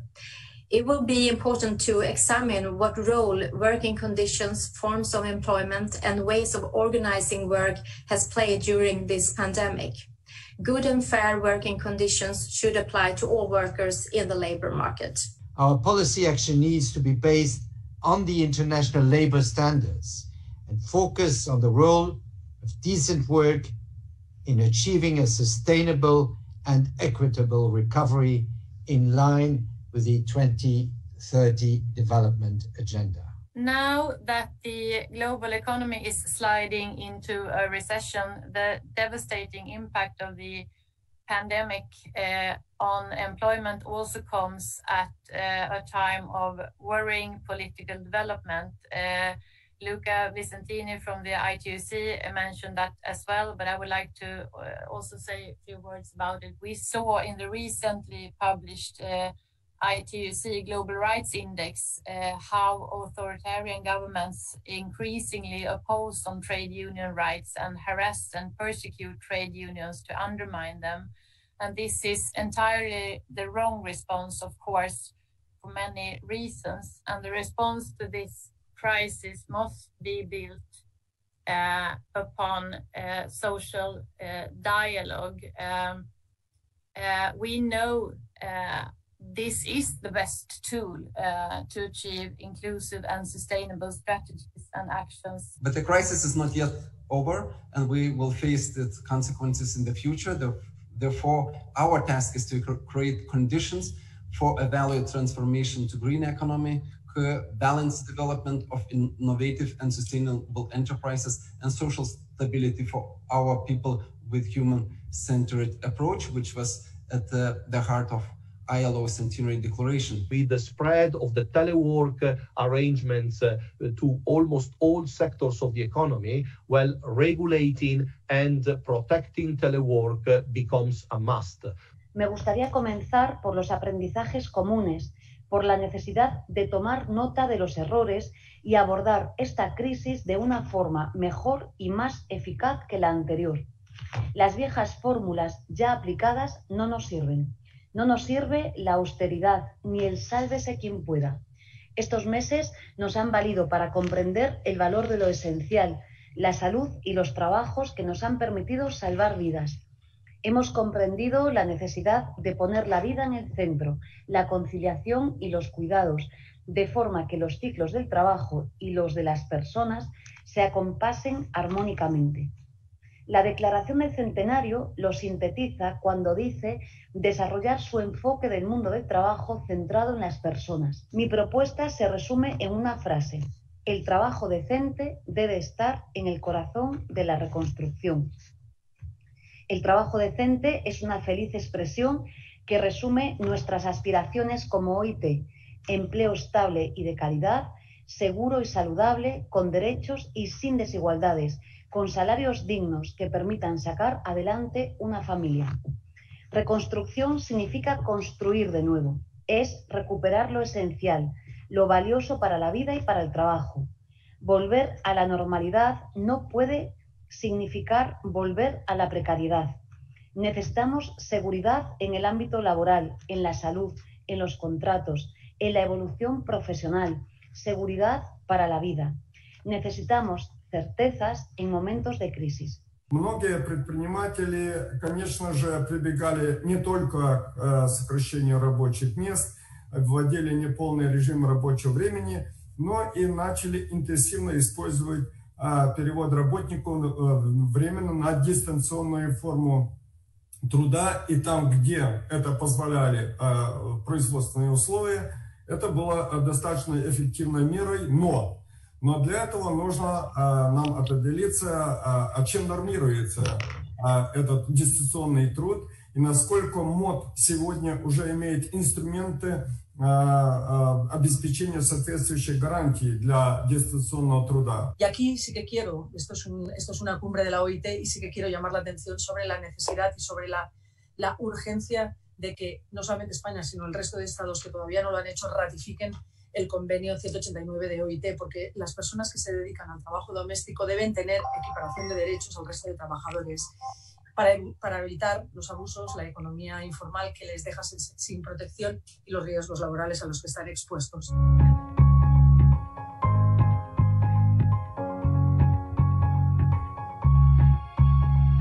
procuramos, desde logo e sempre, assumir o diálogo social como uma peça-chave na construção de todas estas medidas. Isso tem sido essencial.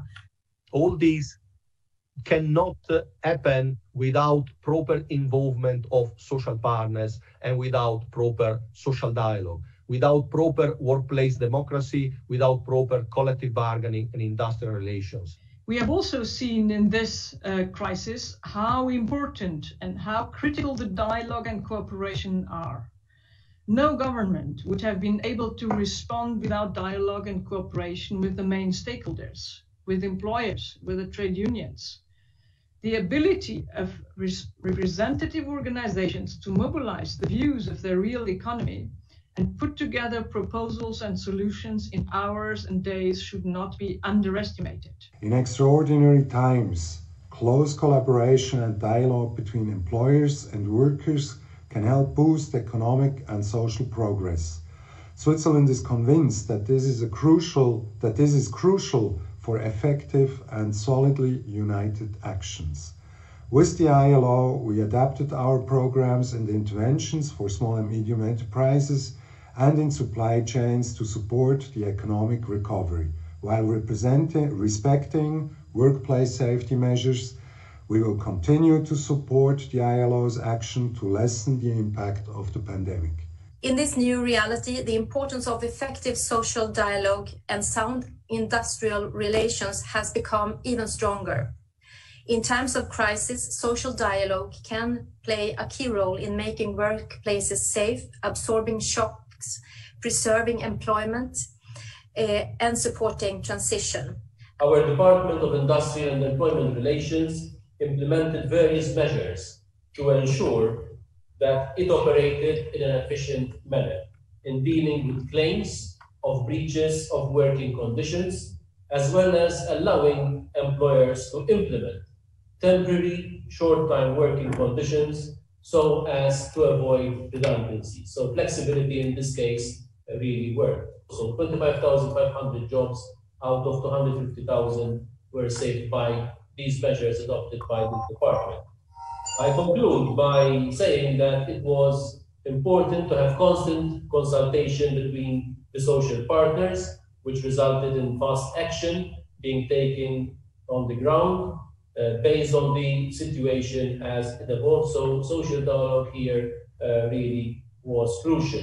Система норм мод, фундаментальные права в сфере труда, социальный диалог, уникальная архитектура, доказавшая свою эффективность и в кризисные годы.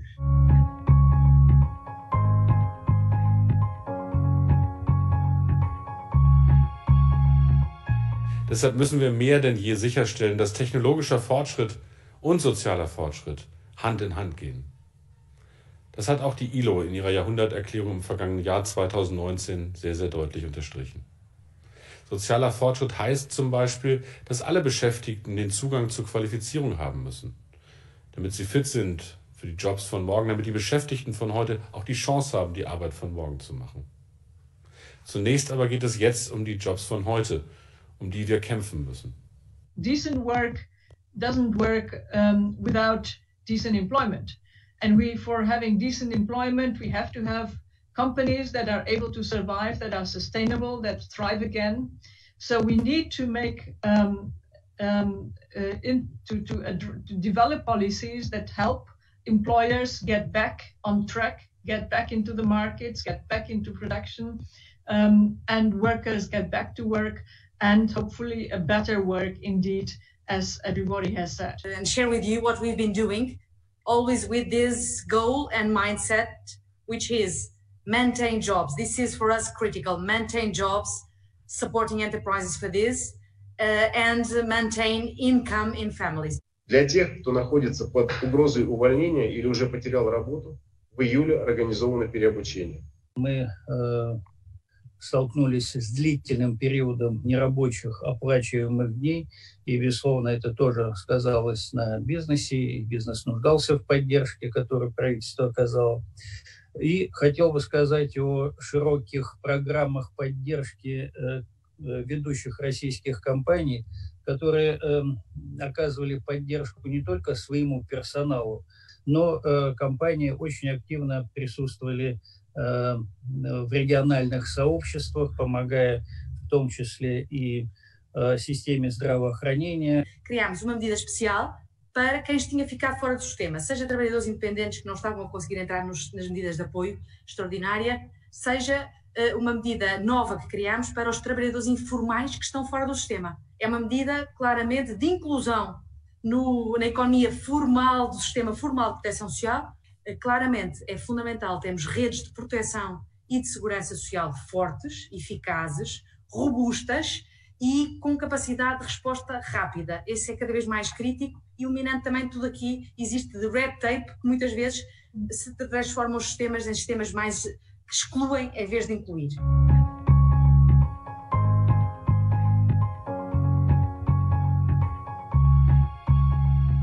Дополнительно мы пересмотрели подход к организации молодежной занятости. Сейчас в России создается единый сервис практик и стажировок, на базе которого будет действовать мониторинг профессиональной траектории выпускников. Сервис позволит обеспечить студентов первым профессиональным опытом, что станет гарантией более успешного трудоустройства и закрепления на рабочем месте после обучения. В перспективе сервис позволит нам оценить конкурентоспособность каждой конкретной образовательной программы и повысить качество обучения. In few months, we have destroyed 3 times the number of jobs that were destroyed by the financial crisis in 5 years. So this is really a big challenge for all of us to try to overcome. Of course, as I said, 2/3, maybe 3/4 of these jobs are actually only suspended for the moment, but we have to be very careful and attentive, because if we don't put in place immediate and also long-term measures, the risk that these 10 million jobs will be turned into permanent unemployment is very high. After taking into account the new challenges, both for health and safety at the workplaces, but also at the public health sphere, are the boundaries moving, and how we keep the boundaries and the responsibilities in a balance for workers, for employers, and for the public health systems. And how can the safety and health institutions better prepare ourselves and the society for the future crisis? Because the young risk to be the first victims of this crisis, perhaps not on the health side, but on the side of the economic and social consequences. This has, by the way, been pointed out very early by the ILO. And therefore, the European Union wants to reinforce the youth guarantee, giving every young person the right measures to either find a job or find the right skilling and training. We have proposed today an updated skills agenda, because the change and the transformation of work makes out of skills a key element to have a fair management of this transformation.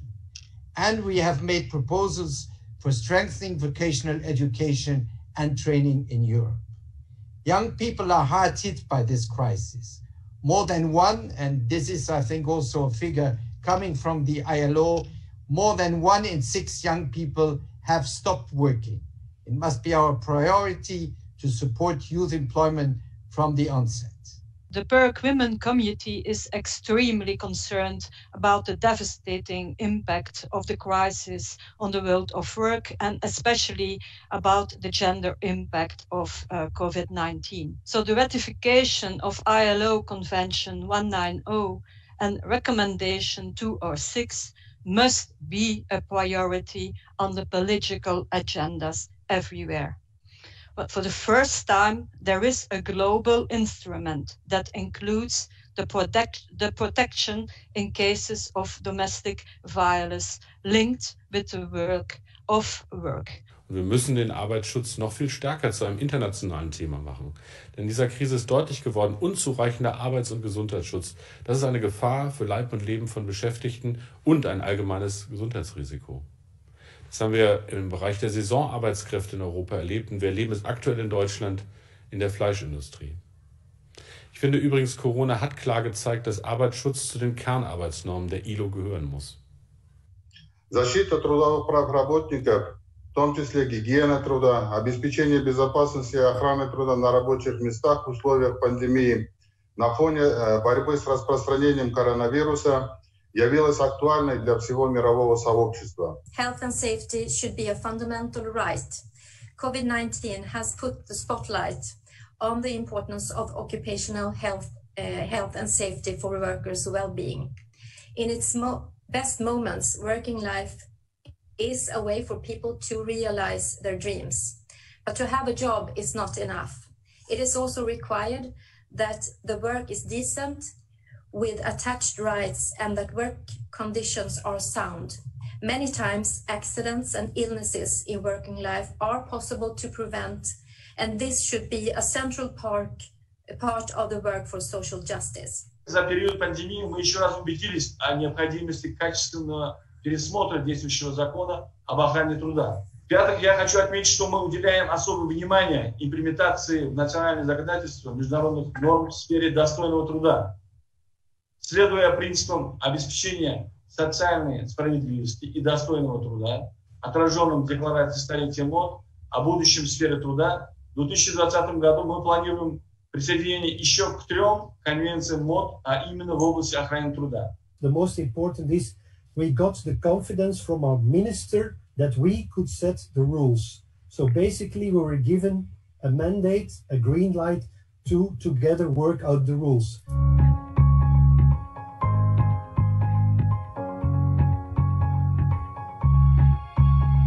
ILO is very instrumental in national employment strategy and also in Azerbaijan in developing in general public employment surveys, and also the recent visits of ILO high-level management to Azerbaijan help to identify such important areas as a transition from informal economy to formal self-employment promotion and also harmonizing economic and demographic trends.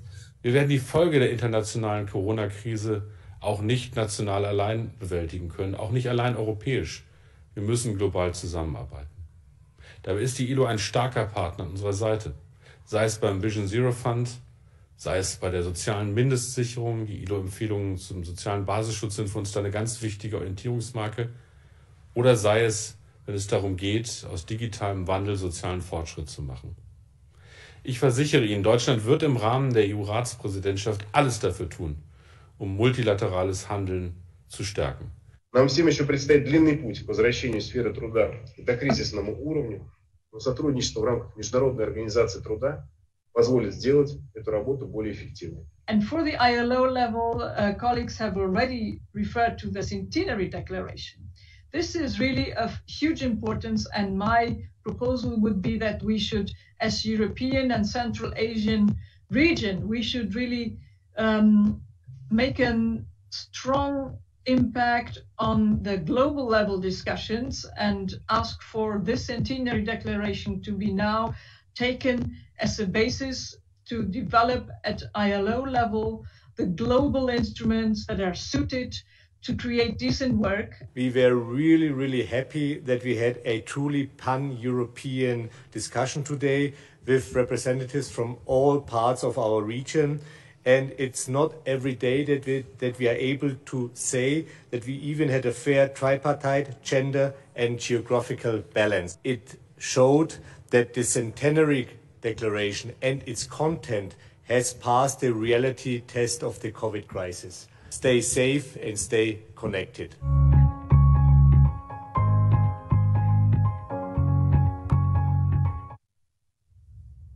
Yes, and we're now connected live with Heinz in Geneva this week. Heinz, as I was listening, I had the impression that some of the issues that we've heard before, like the women/gender issue, the consequences of COVID-19 on that particular aspect, was also a European Central Asian issue.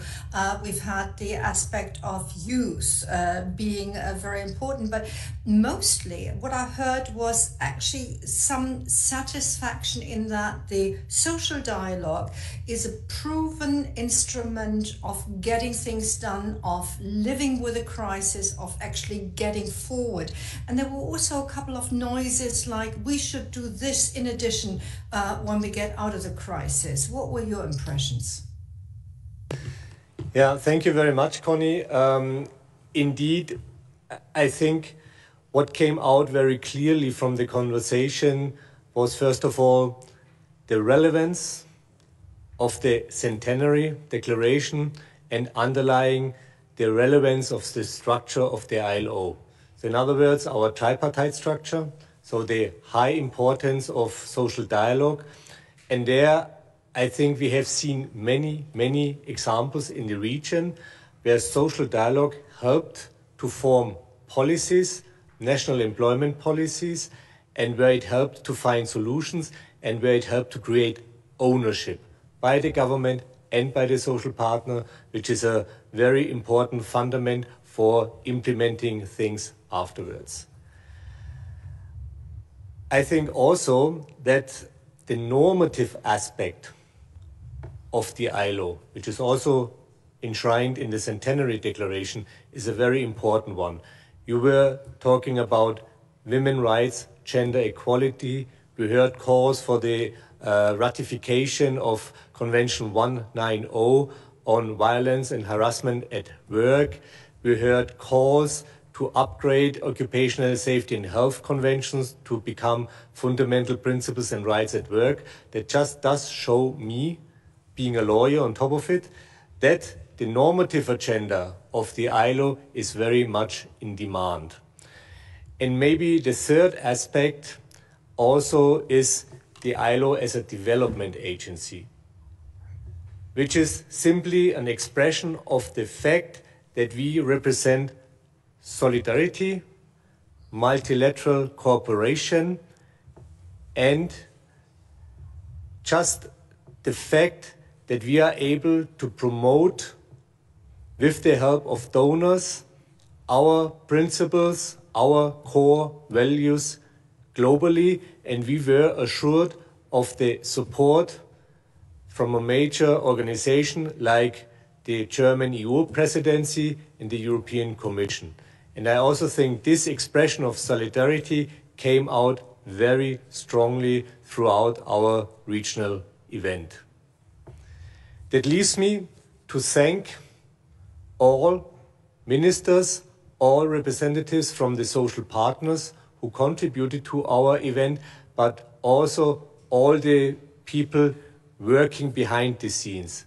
After all, we are the ILO, and therefore we should also be grateful for the people who are helping us and assisting us. Thank you very much. Back to you, Connie. Thank you very much, and especially to the interpreters who had to actually hang on for another half an hour within their working time, but who had to do a little bit more work because everybody was so full of it. That was sort of the review to last week Europe and Central Asia event. Now we're looking at the Americas, and again that event there was hosted in Lima, but in the end we all know it doesn't really matter where it's hosted, because simply we are all online, we're all digital, we're all virtual, but the good thing is we are together. And just as everybody else, the Americas have prepared a vox pop, a video showing what people on the ground are doing in order to cope with COVID-19.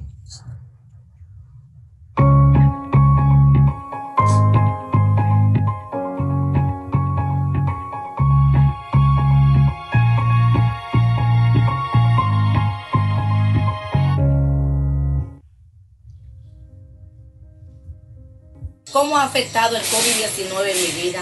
Me ha afectado de una manera muy traumática, ya que me encuentro en mi casa sin trabajo y sin disfrute de salario. Yo como trabajadora doméstica puedo ver que si cada día nosotras como trabajadoras domésticas no podemos capacitarnos para enfrentar los nuevos desafíos y nuevos retos que se nos presenten, estaremos prácticamente sentadas em banco, sem nenhuma esperança. A pandemia está afetando diretamente nas comunidades indígenas. E nesse momento, com tudo parado, não está vindo pessoas para dentro da nossa aldeia comprar o nosso artesanato. A gente vive daquele artesanato. Em nome da nossa aldeia, eu venho agradecer esse projeto que é tão importante, que vem trazer cada vez mais a energía para nuestra seguridad alimentar dentro de nuestra aldea. En un principio, claro que tuvo un impacto muy fuerte, sin ir más lejos, paralizó toda la actividad notarial y generó sin dudas un sentimiento de fuerte incertidumbre a nivel laboral. Hoy, afortunadamente, estamos trabajando con cierta normalidad mediante protocolos y ciertas medidas sanitarias. Imagino y espero un futuro en el que el trabajo, en todas sus áreas, por supuesto, y de la mano de la tecnología, resulte siempre indemne frente a cualquier contexto. Bueno, de hecho nuestro año había comenzado bastante bien, teníamos una proyección de ventas bastante alta. Sin embargo, con la llegada pues de la pandemia, nuestros clientes más importantes empezaron a cancelar algunos de los eventos que teníamos ya programados. Esto nos ha permitido reinventarnos porque hemos buscado la manera de llegar a los colaboradores y a los clientes de nuestros clientes de una manera diferente, ¿no? Esta vez de manera virtual. Vemos un futuro con buenos ojos, dado que esta reinvención nos está ayudando también a ampliar nuestro rango de servicios.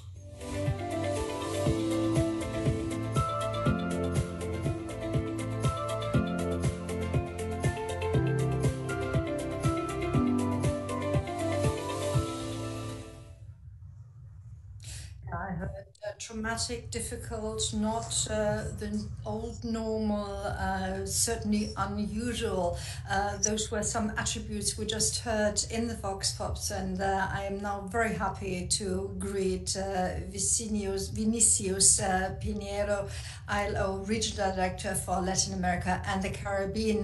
Now, good morning to you, because I think sort of physically located, you are in New York, and it's quite good to know that even in these digital times, people are sort of have a place on which they are on this planet Earth. Now, Vinicius, those were the couple of attributes that I heard from these statements. What do you hear? Well, thank you so much, Connie. I'm going to speak in Spanish because this is the language that is spoken for by the majority of the region. Estos testimonios demuestran claramente cómo la pandemia ha servido, por un lado, para acelerar tendencias relacionadas con el futuro de trabajo, como el pasaje al teletrabajo, la digitalización, automación, y por otro lado, para exacerbar problemas estructurales como la informalidad, la desigualdad, las brechas de acceso a la protección social, a los servicios públicos y a la infraestructura, en especial la infraestructura digital. Diego, por ejemplo, el microempresario peruano, fue capaz de transformar muy rápidamente un negocio de organización de eventos, que ya no es viable, por supuesto, por cuenta del confinamiento, en una empresa de prestación de servicios digitales y de promoción de comercio en línea, apoyando además otras empresas a mercadear sus productos en el mundo virtual. Entonces, una combinación de emprendedurismo, conocimientos y competencias, algún capital, por supuesto, favorable de negocios y acceso a tecnología fueron determinantes, ¿no?, para su estrategia. Desafortunadamente, eso no es el caso de la gran parte de las empresas, ¿no? Se estima que más de 2,7 millones de empresas, en especial micro y pequeñas empresas, van a desaparecer en la región este año, lo que significará una pérdida de 8,5 millones de puestos de trabajo. La situación de economía informal es todavía más preocupante en razón de la implementación de las políticas de confinamiento obligatorio.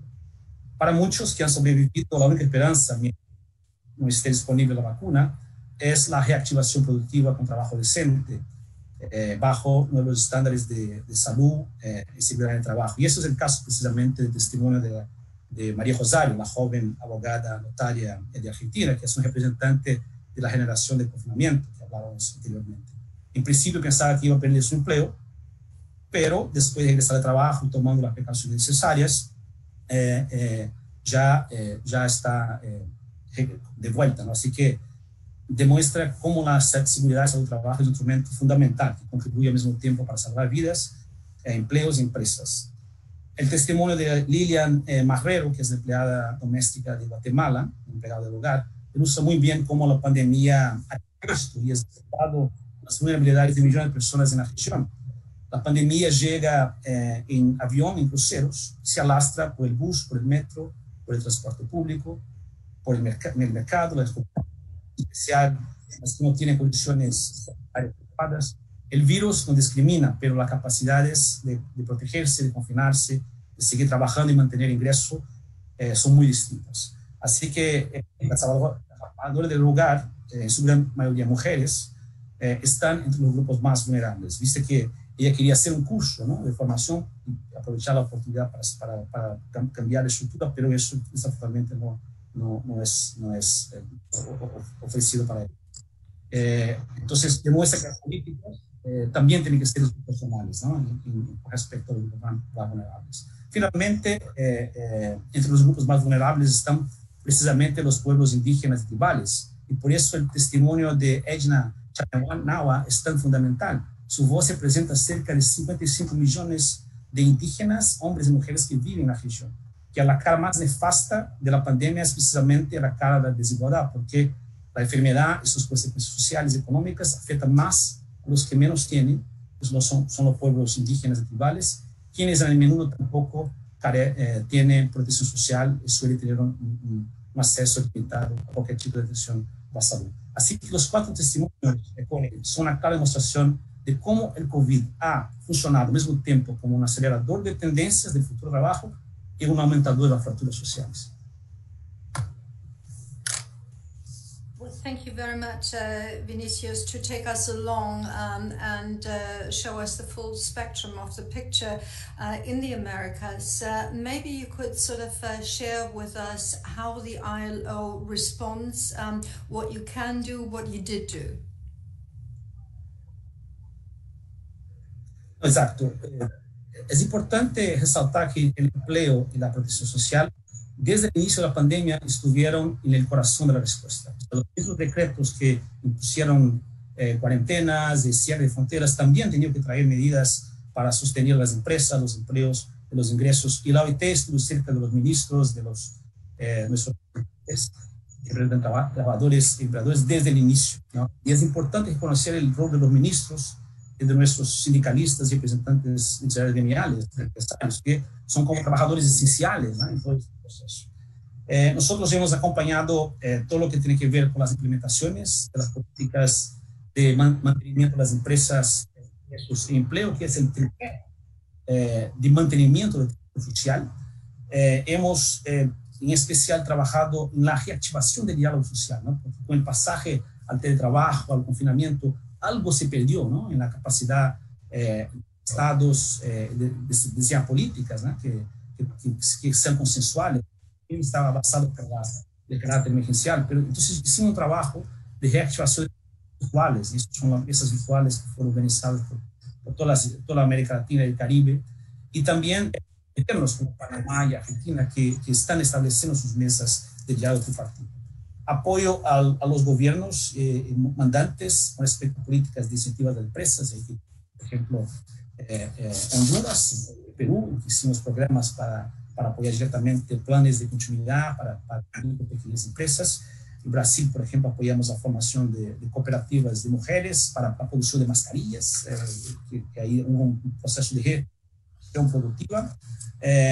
Apoyamos planes de protección social, como en Costa Rica, en que apoyamos el gobierno a desarrollar una aplicación móvil para llegar a los beneficiarios. En Perú, Colombia, Ecuador, Chile, apoyamos la inserción laboral de trabajadores migrantes y refugiados.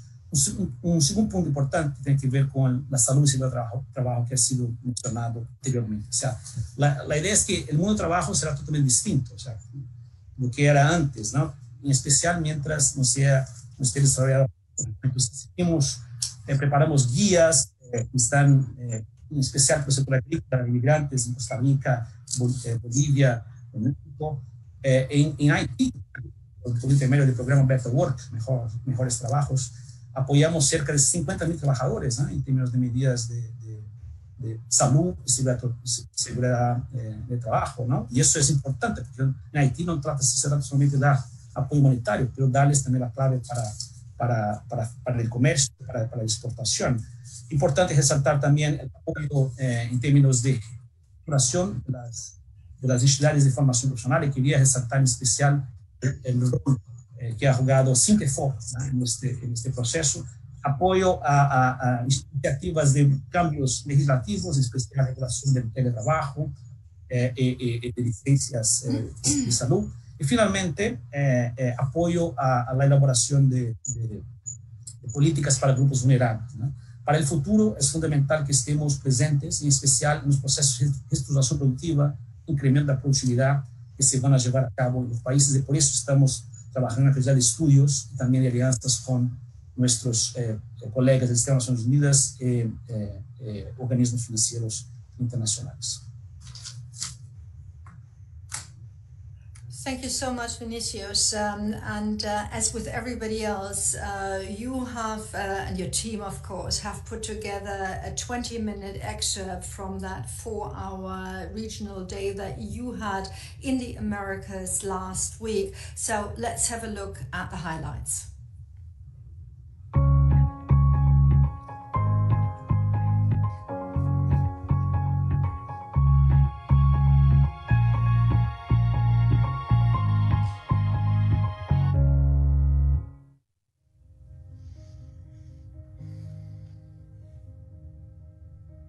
Quería empezar esta discusión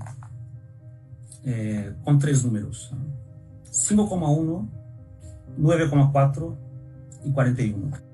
El 5,1 son los 5,1 millones de casos que se han registrado hasta el fin del mes en las Américas, y eso es más que la mitad de los casos de COVID del mundo. El 9,4 es la última proyección del Fondo Monetario Internacional de retracción del PIB en la región, en América Latina y el Caribe. Y la última cifra es 41, que en verdad son 41 millones, que es el número de desocupados en América Latina y el Caribe proyectado para este año por la OIT. Impacto de la pandemia. Antes que nada, recordar siempre que detrás de los números de esta tragedia que estamos viviendo hay cientos de miles seres humanos, millones. Los trabajos, emprendimientos y vidas hoy están atravesando una situación realmente dramática.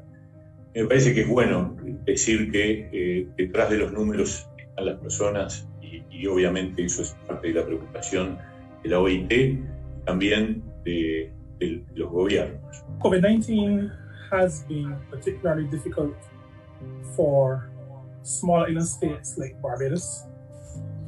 Our region, the Caribbean region, is maybe the most tourism developed and dependent region in all of the world. Nosotros já conhecemos os efeitos dramáticos da pandemia para o mundo, os efeitos econômicos e sociais, o aumento da pobreza, os impactos do emprego. O informe da OIT estima em 400 milhões de desempregados no mundo. Vinícius falou das cifras aqui das Américas. O impacto sobre as empresas, o aumento da informalidade, a caída brusca da renta e dos salários. Já conhecemos muito bem os estudos, muito bem feitos por la CEPAL, sobre o impacto do crescimento e do decrescimento econômico da região. Aqui na região, nós acompanhamos o dia a dia da situação dramática. Las empresas de todos los tamaños y sectores de todo el continente están luchando para tratar de sobrevivir, buscando cómo asegurar la continuidad de sus negocios y sostener los puestos de trabajo, es verdad.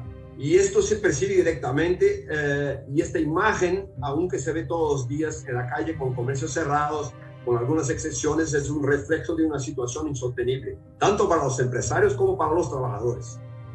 Obviously, our tourism industry has been severely hit by the pandemic, with almost 90% of our workers being laid off. Social dialogue with our tripartite partners to ensure the industrial harmony is maintained, and no one is unfairly treated as in the center of our response, as we gradually ease into maintaining a balance between health and wellness and economic recovery and economic stability. All deemed essential workers, grocery store clerks, healthcare workers, food processing workers, truck drivers, transit workers, even migrant workers and temporary foreign workers were deemed essential. All of these are the positions that struggle.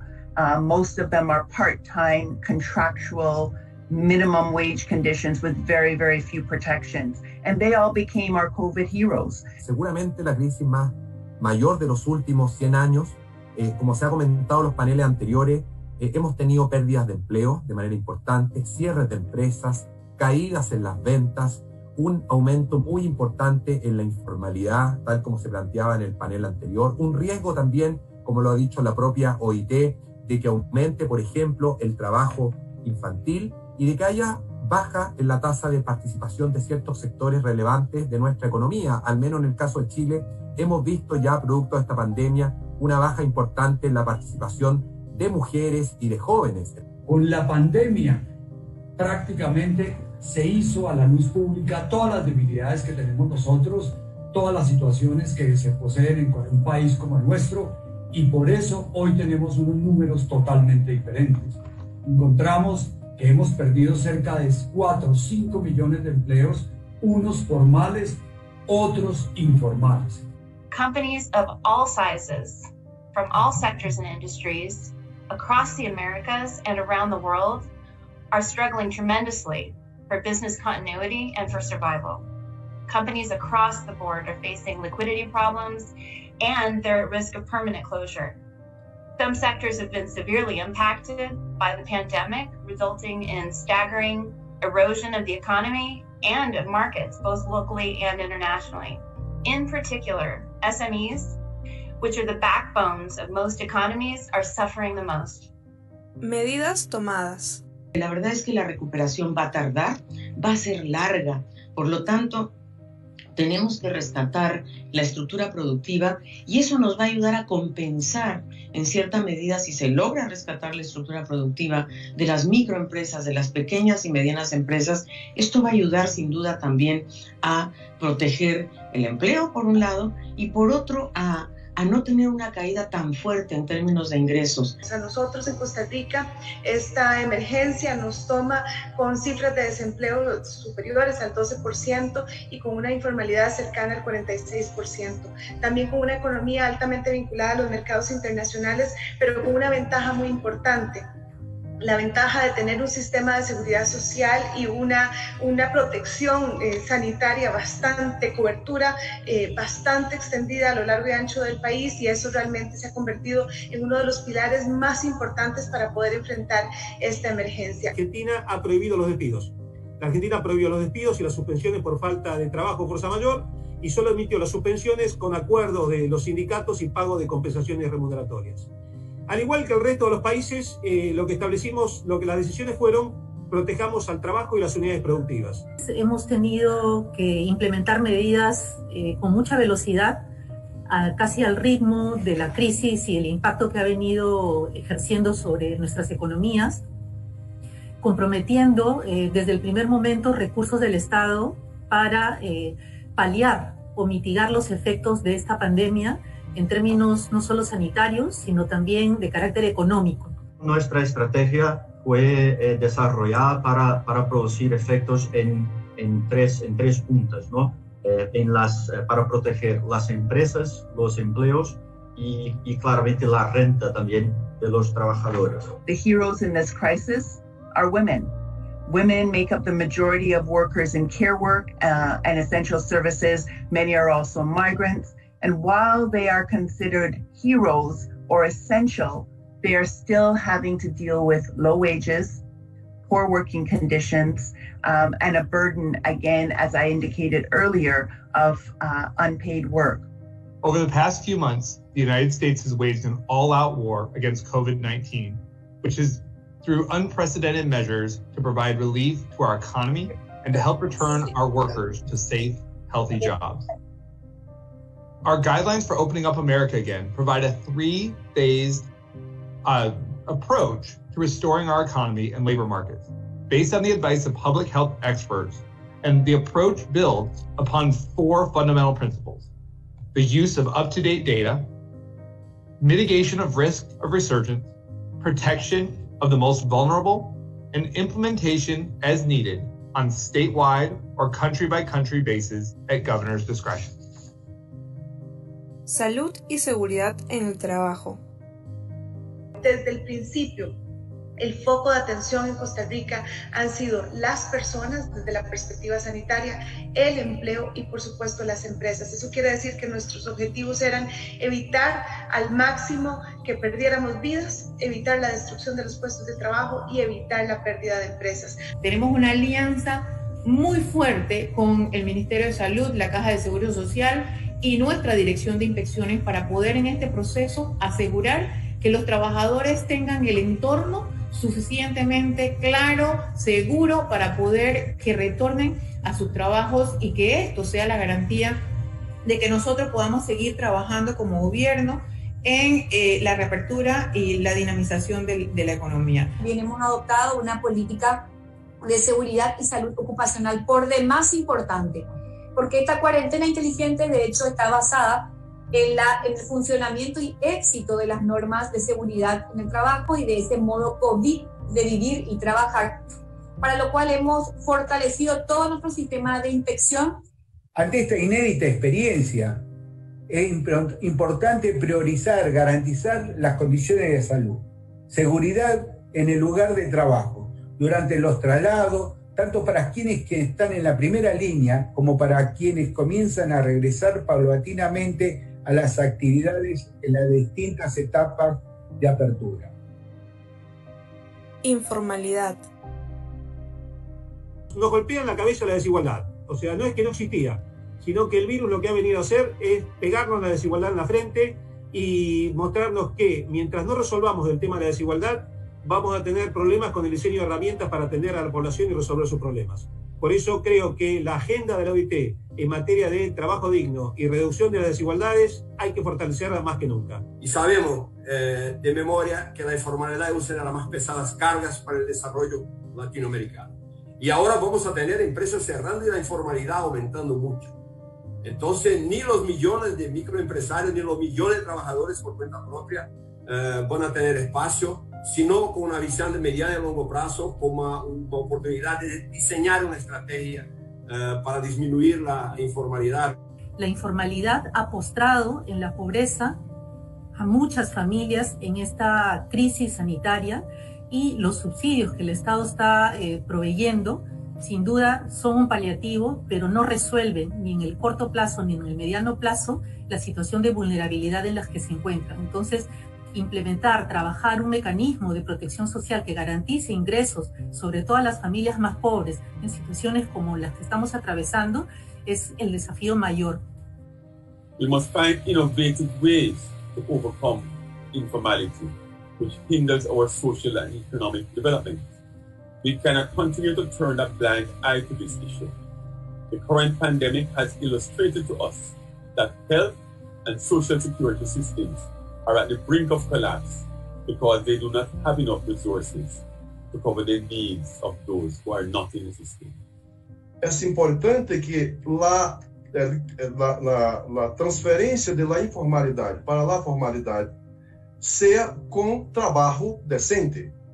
Não é suficiente hacer a formalização do trabalho por la lei. Diálogo social. Pudimos instalar desde Panamá una mesa de diálogo que para nosotros fue muy importante, precisamente el 1 de mayo, porque la instala el presidente de la República. La Organización Internacional de Trabajo fue importante en la participación de este diálogo, fue observador, pero también nos ayudó mucho en el proceso con su apoyo técnico. Lo más importante es producir un acuerdo nacional, donde los trabajadores, nuestros empleadores y el gobierno nacional, o sea, de una forma tripartita, presentemos a nuestros ciudadanos un acuerdo en esa misma línea. Que esta situación que estamos viviendo la volvamos fuerza. Al diálogo social, más que nunca, ese trabajo tripartito nos está sirviendo para ser más innovadores, por supuesto, construir nuevas respuestas desde el sector y desde la mirada específica de los trabajadores y de los empleadores. Nosotros apuntamos a que el diálogo social se vuelva un instrumento que dé creatividad y productividad para lo que nos viene. Formación profesional y teletrabajo. The pandemic has changed our views on a whole number of things, and being strategic about future jobs is something that we need to consider. I spoke earlier about training and retraining of our people, and we're actually at the moment working quite closely with the ILO and Mr. Pinero, thank you very much, and his team. We're working on what is called an employability project, and that is a project essentially to reskill and to retool and to make our people, our workers, better than they were before. We need to provide education and training to equip our population for the digital economy. We need to provide them with current and future types of infrastructure along the information highway to ensure that they can be provided with opportunities to exploit the new shift in how the world would work in the new future. Skilling and preparing workers for new opportunities is a fundamental investment, and this will help us to better be prepared to create a better normal that we want to see. Equally important, several countries have started doing this in order to be prepared for the new forms of employment, and countries started the regulating of the teleworking. Una nueva y mejor normalidad. Y esto también nos da la oportunidad de generar nuevos y mejores empleos para así reemplazar los que se han perdido y también reducir la desigualdad en nuestros países. Y para hacerlo, necesitamos un nuevo pacto social que reduzca las brechas entre los que viven en la ciudad y los que viven en el campo, entre los conectados y los desconectados, y entre los que tienen empleos formales y los que tienen empleos informales. ¿Cómo nos adaptamos a una reestructura del mercado de trabajo que va a ser muy profunda, muy rápida? Porque el que piense que el mercado de empleo entró en un freezer mientras dura la pandemia y luego sale intocado, se equivoca, ¿no es cierto? Tenemos un gran cambio estructural al que hay que adaptarse con una velocidad inesperada. La pregunta que debemos contestar muy claramente es ¿qué estamos haciendo ahora para una nueva normalidad, para una mejor normalidad? Nosotros, desde la CSA, presentamos como propuesta la PLADA, la Plataforma de Desarrollo de las Américas, como nuestra contribución para el desarrollo sustentable.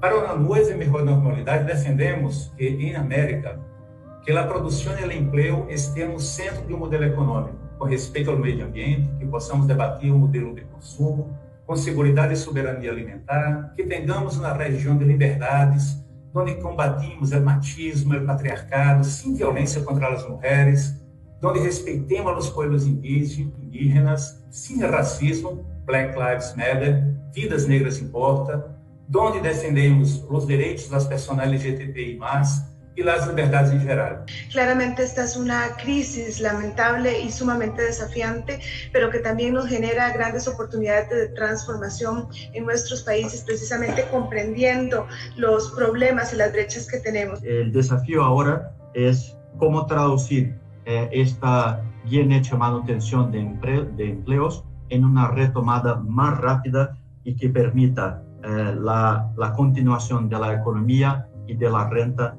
de los trabajadores. In our view, the crisis has demonstrated to us how significant economic activity is for the well-being of nations. The private sector is a key actor in generating productive employment that drives social and democratic stability in all the countries.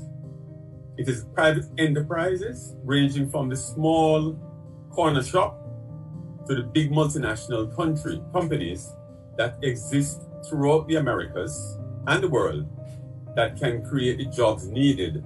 Queremos um mundo melhor depois da pandemia, pero para que este mundo se quede melhor depois da pandemia, há que enfrentar questões que nós outros não estamos enfrentando há muitos anos. And if we really care about decent work, we have to find a way to bring people out of the informal economy, which is where the biggest risk for decent work deficits exist, and find ways, and this is through government policy, to incentivize them to come into the formal sector.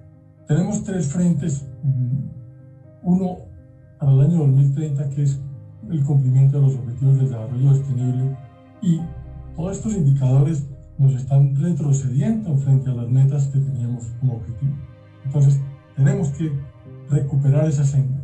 Segundo, tenemos que tomar la declaración de Panamá, como ya lo mencionó Gabriela, una de mis colegas, y al mismo tiempo tener la declaración del centenario, en donde enfatiza unos elementos sustanciales que no quiero en este momento extender, pero que son elementos clave para definir la política de OIT en el marco de acción de los próximos meses y años. Si nos quedamos con los brazos cruzados, esta crisis concentrará más la economía, aumentará el desempleo, la precarización laboral y profundizará aún más los índices de pobreza y desigualdad en la región. We must also look at the long-term picture, which will be very critical. How can we use this to fix some of the underlying challenges that already exist before the crisis? Equally, diversification of economies must now become a major priority. We need to look at emerging sectors and value chains and ensure there is access to credit and finance to activate or reactivate these sectors as needed. There is also scope for creating more green and blue jobs in our response.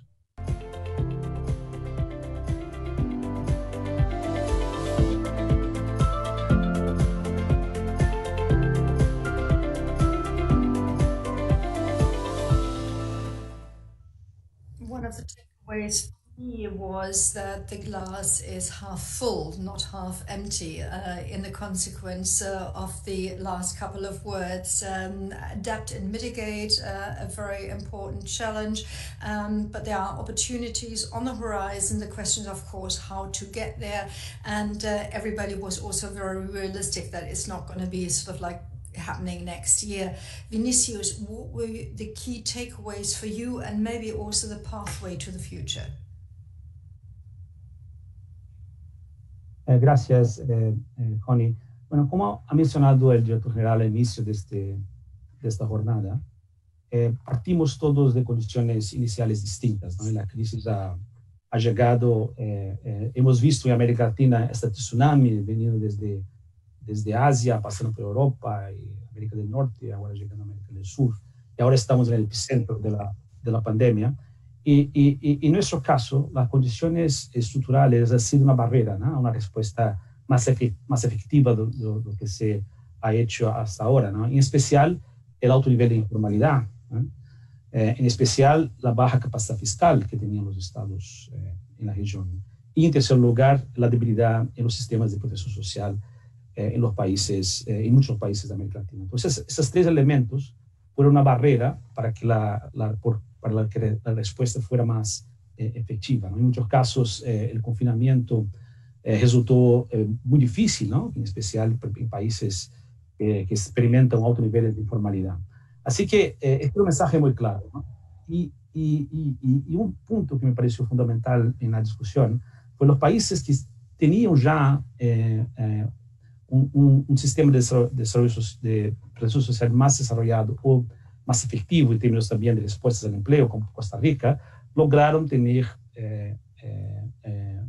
respuestas más efectivas, ¿no? Y impactos más efectivos, tanto en el control de la pandemia como también con respecto a la reactivación económica, ¿no? Así que muchos de los ministros, de los mandantes, de los actores sociales, se están preguntando, ¿no? ¿Por qué es que nos falta, ¿no? ¿Qué es que nos faltó en este momento que pudiéramos haber hecho quizás antes, de que nos resultaría mejor estar en una mejor situación en este momento? Por ejemplo, seguro de desempleo, ¿no? Seguro de desempleo existe solamente en 6 países de la región, quizás sea el momento de considerarse una ampliación o la implementación y ampliación de los sistemas de seguro de desempleo.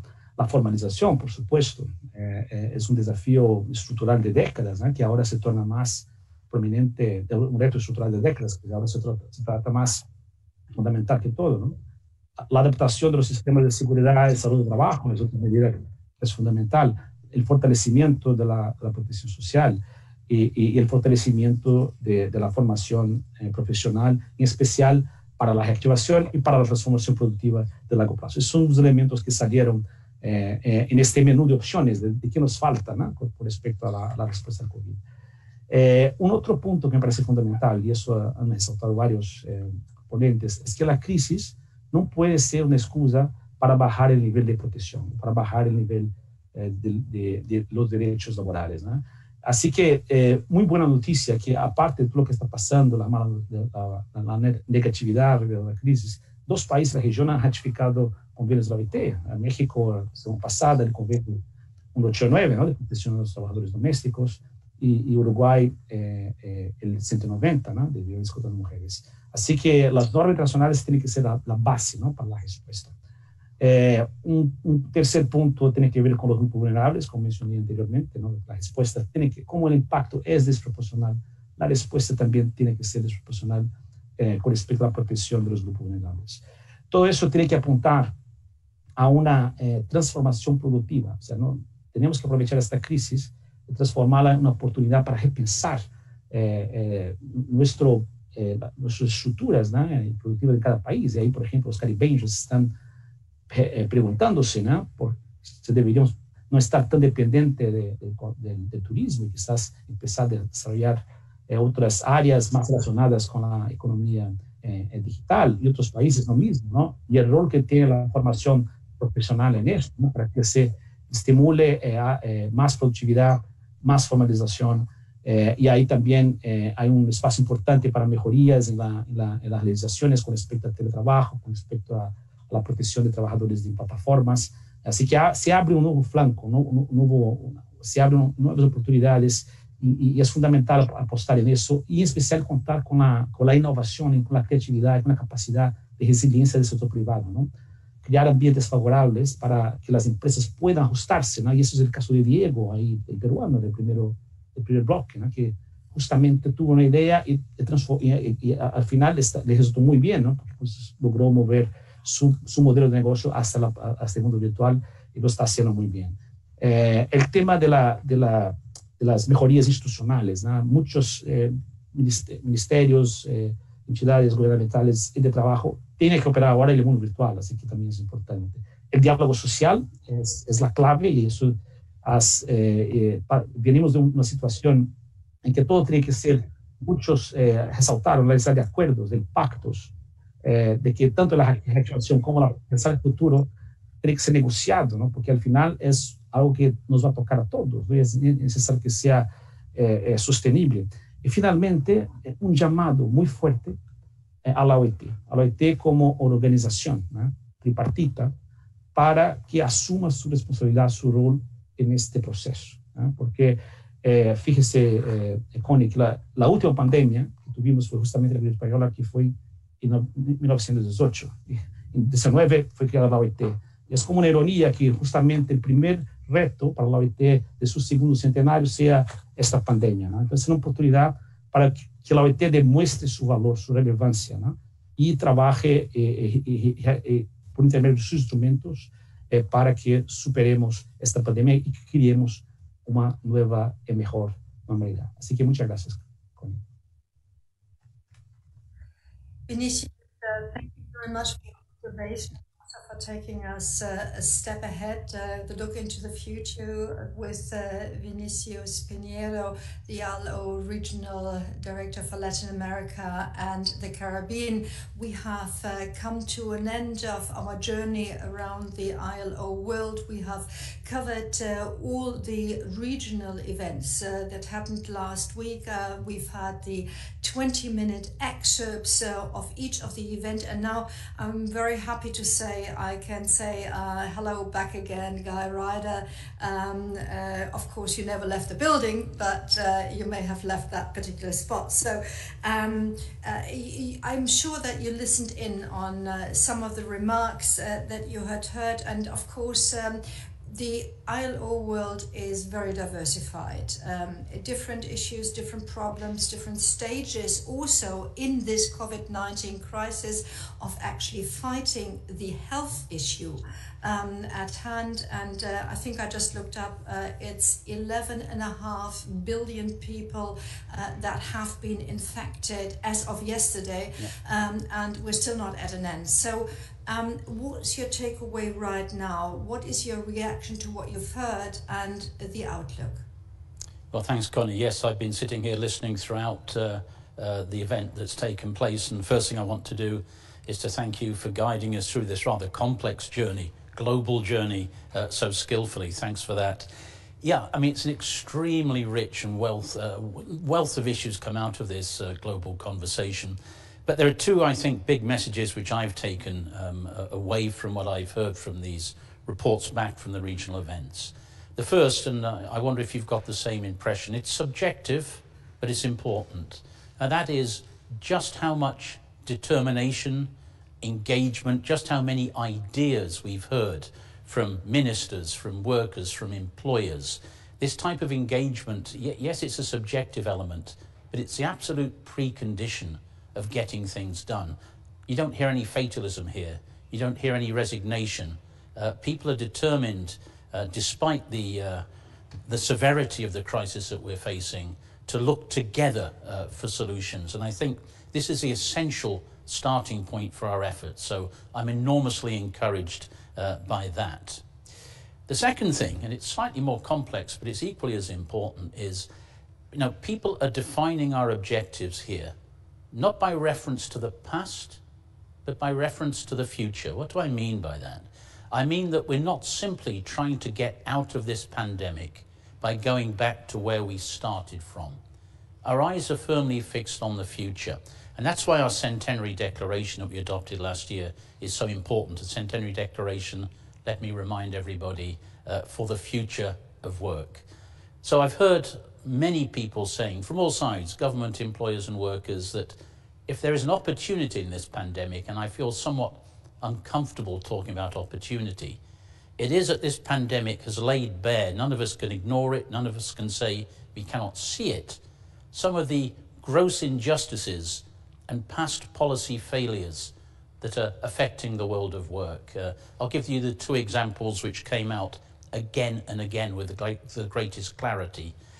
Our failure to provide even the basics of social protection to the majority of the working people of the world, which have left so many in a desperate situation.